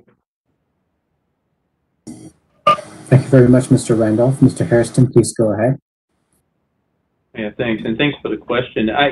So there's a couple of ways to look at it and how we've been looking at it also. I would say the first thing I'd like to say is there was a comment made earlier by my friend Scott Bolton that suggested that we were already deciding to join the EIM. We're going through the process, and we're in our final phase of making that decision. And I would say an important element of that decision is governance, how we look at governance and how that's going to affect our ability to participate in not only that market, but other markets as they develop. I think it's important that, as we develop, take this opportunity to design a program like the Resource Adequacy Program with the Northwest Power Pool, that we take that opportunity to develop a governance structure that is sustainable moving forward and is a really good example to all of the other potential entities that are out there or markets in terms of how we operate. So, that's one of the things that I've encouraged in that forum is for us to take this opportunity to demonstrate what sound governance and participation looks like. Is it reasonable to anticipate a future with multiple frameworks, and for resource adequacy programs in the region? Yes. And I think it will be important for the various programs to really collaborate on common metrics and sufficient transparency, a level of granularity that works, and quality to evaluate the reliability across the interconnect. So I think it's going to be important for us to really line those things up, and rules governing all of these different resource adequacy programs and resources should be consistent across balancing authority areas. That's how we line things up across BAs are going to just be critical to the success of multiple programs being able to coexist, because rules in one balancing authority impacts others. And if you look at what's happening state by state with clean energy programs, that's put additional pressure on balancing authorities to really accommodate any conflicting requirements. So I just see it as vitally important that we have those considerations in play as we move forward and look at regional resource adequacy program development.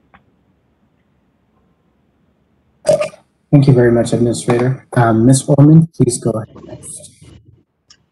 Commissioner Clements, thanks for the question. As a non-governmental organization or a public interest organization, I think we get pretty frustrated with some of the discussion that goes on, because when I step back and look at what we know now, because of the state-led market study, we know that a full RTO will save $2 billion for customers. And so every month there's delay, every year there's delay. The customers in the Western Interconnect are paying more than they need to. I totally understand that governance is a very challenging issue, but at what point is a decision just made? So to me, we have to look at some of the good common elements. We need independence of an organization. We need state regulators to have a key place at the table, but to allow the perfect to be the enemy of the good and to look for the system that is perfect, I think is not the right answer. To build the best we can, to look at the governance models that are all over the country and the world. This has been done in other places. So I know it's important. It creates winners and losers. It's change. It's threatening. But delaying and delaying and delaying should not be an option, because we are getting less reliable, because the weather patterns are changing, because our energy systems are changing. And at some point, we just have to make a decision to move forward. So I appreciate the question. Thank you very much for that, Ms. Ormond. Mr. Ackerman, please go ahead. Thank you. Commissioner, if I hear in your question on governance, the aspect that much of what happens in the West in these conversations is sort of a premise that there are a lot of efforts underway, and we sort of hope that there's an evolutionary path that we're watching here, and we sort of, I think, trust the word that was used earlier, that incrementalism, or that this evolutionary path will, the best will emerge out of that we're learning the best principles, for example, for this. History probably shows that incrementalism seldom wins the day, though. It's usually be something wildly disruptive that then says, okay, we need to act now. And I think we're trying to avoid that. I think what comes out of that, for me, in the governance conversation, is you look in a circumstance like with the EIM or EIS, where everything showed clear winners, and they still needed to make sure governance was in order, but that the risk was relatively low. You put that on one end of the spectrum, and then you put something of a full structure where we're going to now talk about cost allocation, especially for existing transmission assets, let alone new assets. And there, the risk is so relatively high, as Ms. Orman was just pointing out, to the winners and losers. That's where governance becomes hypercritical, because now folks are kind of feeling that there's an existential threat to them. And so I think there's the need, in my opinion, and I was a former commissioner, I was often intrigued with the need many times to step away from how we created tariffs and try to break free of tariff history and understand that there were new paradigms at play. And I think there's the need for some leadership here to think about tariffs as a form of cost allocation, and how do we acknowledge that there are folks who, that are in a certain, they have a basis of that tariff makes them whole today. How can we affirm that, but build, I've often thought that many times we need a longer horizon for how we look at tariff planning and tariffs, to understand that, yes, everyone will acknowledge, and to the extent possible, still on our kind of make whole or cost of service, but we need to look at this over a time horizon that allows us and everyone, the us is a critical piece here. When tariffs, we know who that is, but in this larger question about who's going to design the organization and put it forth for everyone to join, it's a broader question of who does that. But in that circumstance, how do we put forth new ideas about tariff design that allow us to get some range of motion to get the toughest issue in all of this, and that is cost allocation, out in front of us so that we can find some creative solutions, even possibly sort of, referencing Justice Brandeis, use the states as labs on this and try some small examples of how you short of doing it all at once. Are there other ways we can start tinkering with different approaches to rethinking cost allocation as a way to break free? And then out of that, I think governance follows from that. I think governance is the controlling mechanism for the degree of risk or concern people have in what the outcomes are going to be. Thank you very much indeed, Mr. Ackerman. Mr. Manger, please go ahead next. I guess the perspective I'd like to offer is sort of a lesson that I think I learned several years ago when I was still working up in the Northwest, when the region was really grappling with in the early stages of the energy balance market. And I think when PacifiCorp decided to take that really important move to join in with the CAISO to establish the EIM, it was such an important shift in the dynamic. It established, I think, the precedent for me of the importance of maintaining momentum and keeping things moving, even as we try to solve some of the bigger pictures, while the West starts, clearly starting to converge around a longer term vision. We're watching the legislation, we're listening to the way that regulators and utility executives are talking. We know there's a strong interest in continuing to evolve greater integration. For me, the way that we're handling this right now at the California ISO is really around trying to maintain some momentum. So I think, in late July, early August, there will be a very important vote coming to our board and to the EIM governing body about joint authority. This will be a significant, meaningful step forward on governance change for the EIM, which we know is incredibly important for many of those participants. And I think that our hope and expectation is that that will really unlock our capacity to take that next significant step forward towards greater integration. We all know that we're already thinking now hard about what an enhanced day-ahead market looks like, looking at the learned from the last couple of years, trying to build some of those barriers around participation and sufficiency and some of the other issues. So what we want to try to do is, as we continue to think through these bigger issues, Ed Randolph alluded to some of them inside of California, very nuanced and important perspective that he's identified. I really hear that. We want to continue momentum and making progress. All of our utilities, particularly our EIM entities, the ones that exist today and the ones who are even scheduled to come in the next couple of years, have been very clear with us that they want to see progress and they want to keep moving and they want to be advancing the ball. And that is something that has really resonated with me. And we are really, mobilizing inside the ISO on both of those fronts to keep our progress. So thank you. Thank you, Mr. Manger. Commissioner Tani, please go.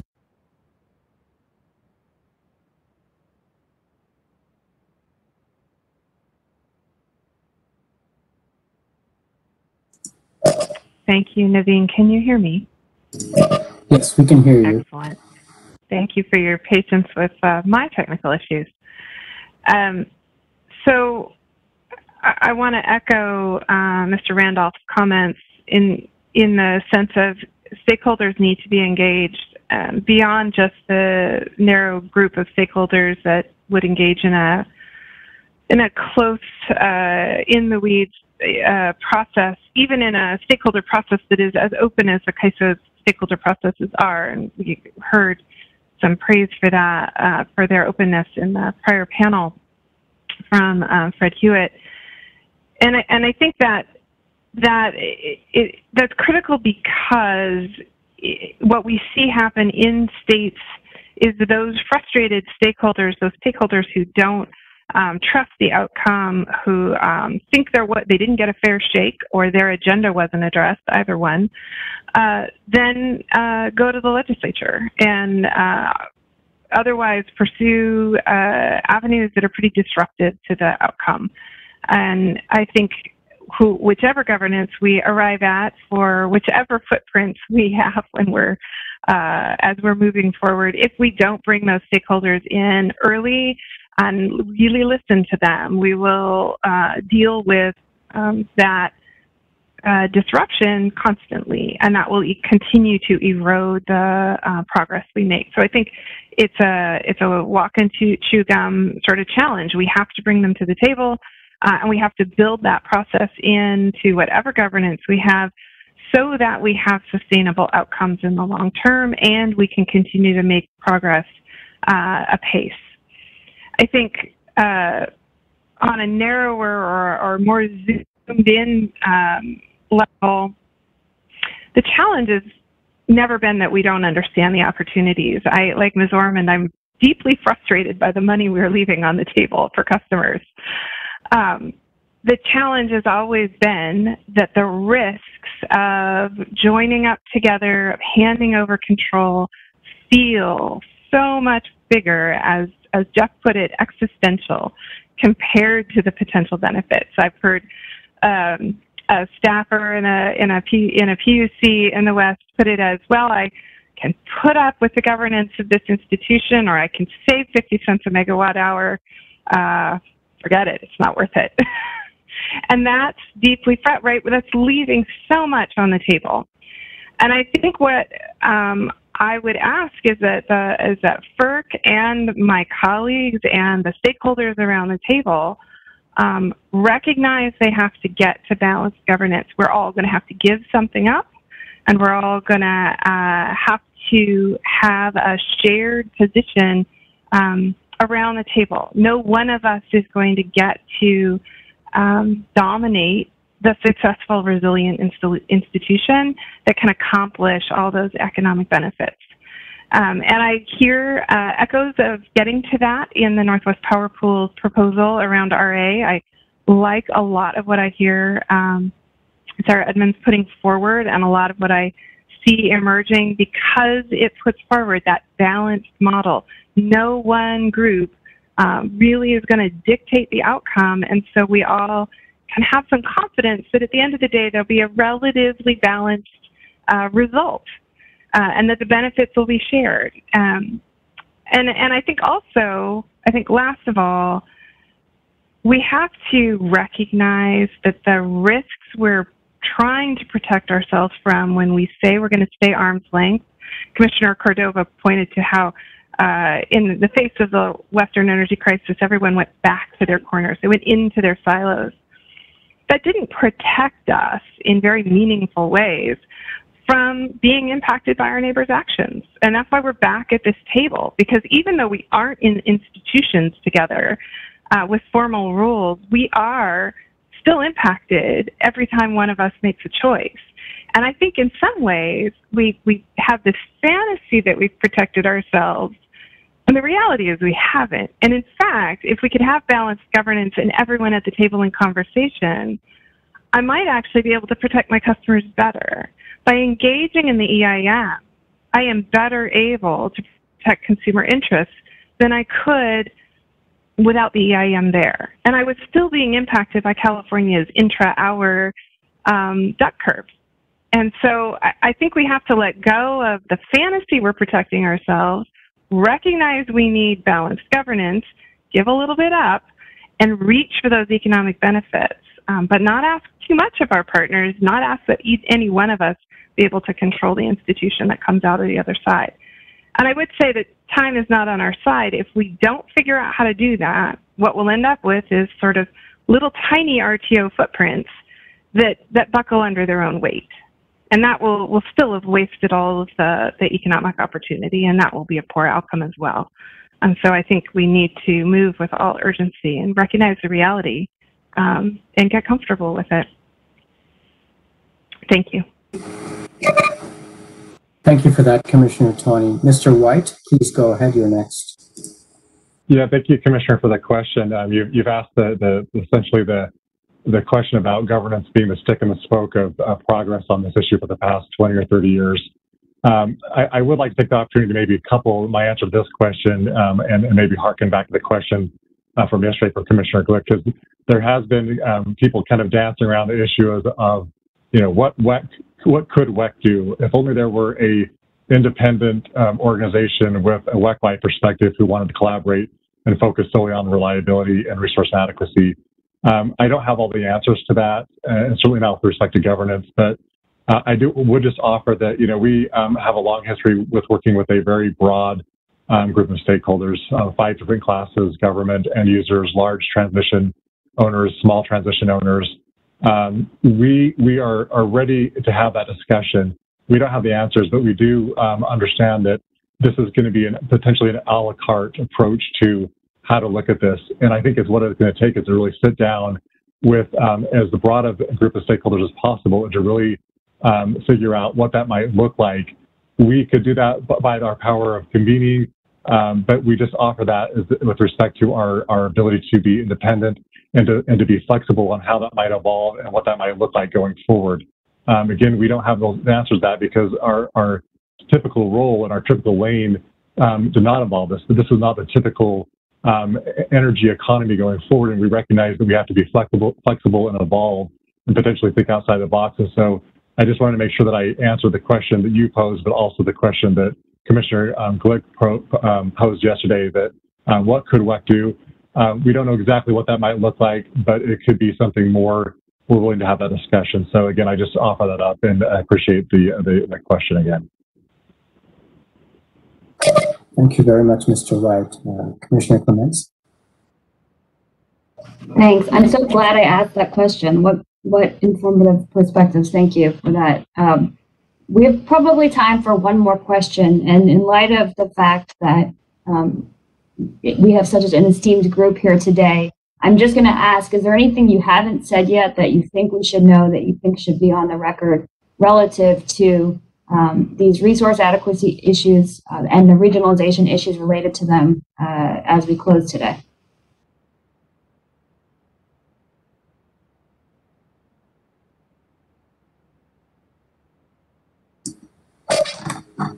Commissioner Tawney, you're first. Please go ahead.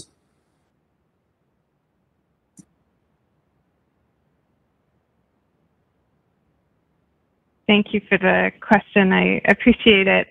I think the one piece I would put forward is what we arrive at in the West to seize from the coalitions of the willing that can go out and seize the economic opportunities, can conquer their fear of the risks or manage through those risks with their governance approach, will look different from the economist's perfected view of an RTO. And I think that's because we're coming to the conversation sort of at a different moment in time than the other RTOs formed. And there is a different infrastructure in terms of legislation and so on in place. I would apply the 80-20 rule. We can likely get 80–90% of the same efficiencies. We might do it in a little more bumbling way than the economist's perfected vision. But if it's politically sustainable and resilient to shocks to the system, if it can have sort of a concentric circles approach where it's the momentum of each footprint is starting to draw in outliers, I think that will be a huge success for our customers and will be real progress that is achievable and that I can see a path towards. And so I hope there's room for some innovation in applying the sort of economist perfected view of an RTO to whatever institutions we do manage to pull together to cooperate in the West, and appreciate support in figuring out how to get the vast majority of the benefits back to our customers. Thank you very much, Commissioner Tawney. Up next, we will have Ms. Ormond. Please go ahead, Ms. Ormond. Thank you, Commissioner, for the question. And I want to associate myself with Commissioner Tawney's comments because I am right in line with her. I guess I look at where we are now, and because of the situations that we're in, where we're tight on energy in the West, and weather is just becoming incredibly unpredictable, and we have changing resource mix, we have this moment in time where resource adequacy has kind of risen to the surface of the challenge. And so to me, there's two pathways, right? The one pathway was discussed a little bit before, where it's business as usual. People, balancing authorities, they build more generation. They have to have more reserves, which are incredibly expensive for customers, and they kind of build the silo. The other direction is to try to go the resource adequacy ways, to try to say, you know what, we do care about costs for our customers, especially coming out of COVID, and that we don't want to build 18, 19, 20% reserves because they're so expensive. And so that pushes us to share. So I think we've achieved a lot. We've made a lot of progress in a short period of time, and I just hope that that can be maintained. Thank you very much for those remarks, Ms. Ormond. Administrator Hairston, you're next. Please go ahead. All right, thank you, Commissioner, and just want to thank the Commission for the opportunity to talk about this important subject today. Just, a couple of notes here. One is that I probably thinking more on the incrementalist side, I think we've made some really good progress. So we all acknowledge there's a burning platform. We've got some challenges with the integration of, renewable resources and the decommissioning of some of the coal plants. And so we've got a challenge here. But I think, taking those steps that build us towards that broader picture are important. And an initial step in my mind is, what we're seeing with the EIM and the participation there. As I noted, we'll make a decision in the fall, on participation in the Western EIM.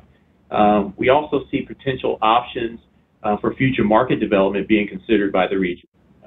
Those are active discussions that are taking place now, and we think they're important. We'll evaluate those opportunities with input from our public power community, our customers, and other regional partners. And I think having that discussion is important. But the EIM, coupled with what we have in place with Northern Grid, and then the Northwest Power Pool Resource Adequacy Program, I think are key building blocks to giving us the experience and building the trust to moving towards that broader discussion of an RTO. And when you talk about a resource adequacy program, decisions about costs and benefits of those programs and ongoing participation, for us, that's going to be made incrementally by all of the potential participants over the next 2 years. And so, we'll get into a non-binding and potentially binding scenario, and we'll learn a lot, and we'll build a lot of trust potentially. And beyond, the reliability and governance, I think a key consideration for BPA and our customers who pay for, our costs through power rates and transmission rates is really going to be compensation. How appropriate is the compensation for, the valuable federal assets that we bring to the table, no matter which market we're talking about, whether it's resource adequacy or, EIM. We're going to want to make sure that we're seeing, appropriate compensation in those scenarios. So I think, just in terms of things to kind of walk away with, the coordination is essential, but we're also going to have to go through the progression of building trust and then also identifying what is the proper consideration in these markets for, specific resources. Thank you very much, Mr. Hairston. Mr. Rue, you're next. Go ahead, please. Sure, thank you. I just wanted to mention that SPP is working with the WISE participants in their evaluation of expanding the SPP RTO into the Western Interconnection, looking at a March of 2024 launch. And an important aspect of that would be SPP engaging with the Northwest Power Pool Resource Adequacy Program. So while we would be optimizing the DC ties between the West and East, it would also be very close engagement with the Western Interconnection for the benefit of not only the SPP RTO, but other participants in the Northwest Power Pool Resource Adequacy Program, having greater resources available to handle anything that occurs in the Western Interconnection. Thanks. Thank you very much. We have Mr. Ackerman. Please go ahead. Thank you. Commissioner, as a former commissioner, and the part of being a commissioner that was often I found the most interesting and intriguing was that it is a laboratory unlike most anywhere else of how decision making is done. It's a fascinating model of both art and science, of dealing with complexity, theory and practice. And I bring that up because I found that many times when you were confronted with decisions, there would be a history of what the criteria usually were. And you'll have staff, legal and others, who will tell you what those criteria are, and you will, without knowing, sometimes feel the nature of it constraining you that the decision is over here. And I would just encourage, and as future decisions come that have an impact on the West or the Southeast for that matter, where folks are trying to figure out what comes next, is to entertain the idea of a criterion as to how does this decision either further a better coordinated regional market or impede that, or possibly isn't relevant to that, but to bring that in more and more overtly into those decisions. I won't tell you which proceedings to apply that to, but unless you want to hear advice on that, but no. But the point being, I think there's an opportunity there to remind, that power, that position to steer this not toward the specific conclusion, but to say to folks who come before you, this is something of interest to the commission. How are you furthering this? And how has that become part of the decision-making process? Thank you very much. Thank you very much, Mr. Ackerman. Ms. Legault, please go ahead. Hi, thank you. Excuse me. So I think, thanks for allowing us to kind of share some final thoughts. I think we're all aligned here that better coordination and efforts as we plan our resource adequacy is going to help us make some significant progress in one of the areas, and John Hairston touched on it very well in the sense of, we want to make sure that, on the behalf of our customers, that we, capture and identify the, true value of hydropower in these evolving markets. I mean, every year we're losing more of the stability that makes a resilient system possible, and also leaning on hydropower as a real baseload type of resource.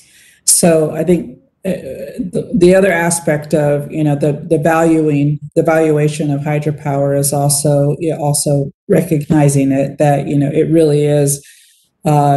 really is unique in the sense that we can also provide black start type of services. So I think capturing that true value of what our federal assets bring to the table, I think is definitely something that we're keeping a close eye on.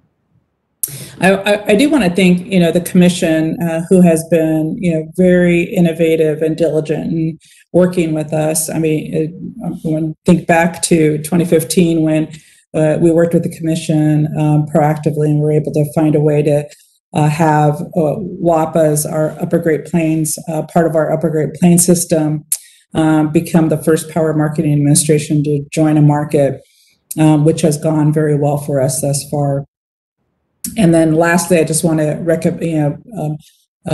acknowledge and extend my appreciation to the commission as well for also keeping a sharp eye. And we touched on it a little bit during this conversation, but also kind of keeping an eye and a focus on energy justice and equity issues. I think the inclusion of stakeholders, is important. We've touched on it.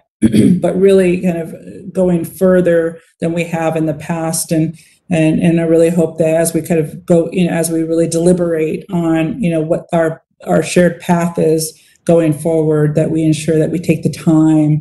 And I believe there is interest, and I've heard it in the conversation today, to ensure that, we learn the lessons of the past and we include as much as is feasible and possible, those voices that sometimes we have not sought out before. So I really appreciate the time today. So thank you. Thank you very much, Ms. Legault. Commissioner, back to you. Well, thank you all. Thank you all for the time and the perspective today. We really appreciate them, and we're just about at time. I'll ask Commissioner Danley, do you have any questions before I move to closing statements? No questions. Thank you very much. I appreciate it. And Commissioner Christie? No questions. I want to thank everyone. Both days, very interesting commentary. Did a lot of work on this. Our staff did a lot of work on this. Very productive 2 days, and I really thank everybody involved with it. So thank you. Thanks. I guess, Naveen, in closing, I'll say that I appreciate the perspective that all of you here, I think, are trying to be part of the solution to this really complex system set of challenges. And that's very encouraging to hear. I appreciate this idea that each time something new comes forth, it does require time and it does require beta testing, it requires trust building. And when we sit here in the East and say, oh, but this, we know how to do this kind of market, that's what you do. That's not the situation. And so that's real. And I also appreciate the scarcity of resources for stakeholders who want to participate and influence the outcomes to make them better in those proceedings. I think that sits next to the reality that, you know, we are leaving efficiencies on the table. The Utah State study shows up to $2 billion a year annually by 2030. And that's a lot. And, you know, our job as economic regulators is to ensure just and reasonable rates. And so these just, you know, cost savings are not just nice things to have. At some point, they become critical, required even. And at this end, also, we're looking at a really changed landscape under our feet relative to reliability. And that, I think you all probably go to sleep thinking more about that than I do. Those things together make this really urgent. And so anything that the commission can do to help narrow and make more concrete where the actual problems are, I think you know, we talked, Mr. Ackerman was brave enough to mention cost allocation of existing system resources. Those are the kind of problems that they're real. We know they're coming whenever they come, right? And we can't guess perfectly who has to pay for what. We can start thinking about the scenarios under which we do that. And as we start to have those conversations alongside actual steps, I think that is helpful to keep the ball moving forward. And I think that's a place where the commission can be helpful on these issues. So with that, I'll thank you for joining today, and then hand it back to you, Naveen. Thank you very much, Commissioner Clements. And well, we're approaching the end of the conference for this day. Thank you again on behalf of the Commission for all the participants. Of course, I think we found it very beneficial, and I hope you have as well. Naveen, sorry to interrupt. I just realized that Commissioner Christie did provide closing comments, and I'm not sure if Commissioner Danley has had the chance. I appreciate that. Thank you. I think in closing, other than thanking everybody, I just want to say that I can tell that there are many people who are quite enthusiastic about establishing the most robust system they can as quickly as possible. But as several people have commented, the watchword of today is incrementalism, and I would caution that any stakeholders who are interested in moving ahead do so thoughtfully and deliberately. But that is just one man's opinion. That's all I have in closing, other to say again, thank you to everybody. I truly appreciate it. Thank you, Commissioner Clements. Thanks. Appreciate it, Naveen. Did Commissioner Christie have any closing remarks? All right, well, if not, then sorry about that. Let me continue. I just wanted to thank everybody again for attending this conference, and hopefully you found it as useful as we did. Thank you to the FERC team that put this conference together and all the IT support that we had. We apologize for the technical glitches that we saw, but thankfully I think everybody got online and was able to answer the questions and participate in the discussion. Thank you very much, and we will adjourn for now. Have a nice afternoon. Very much. Bye-bye, everyone.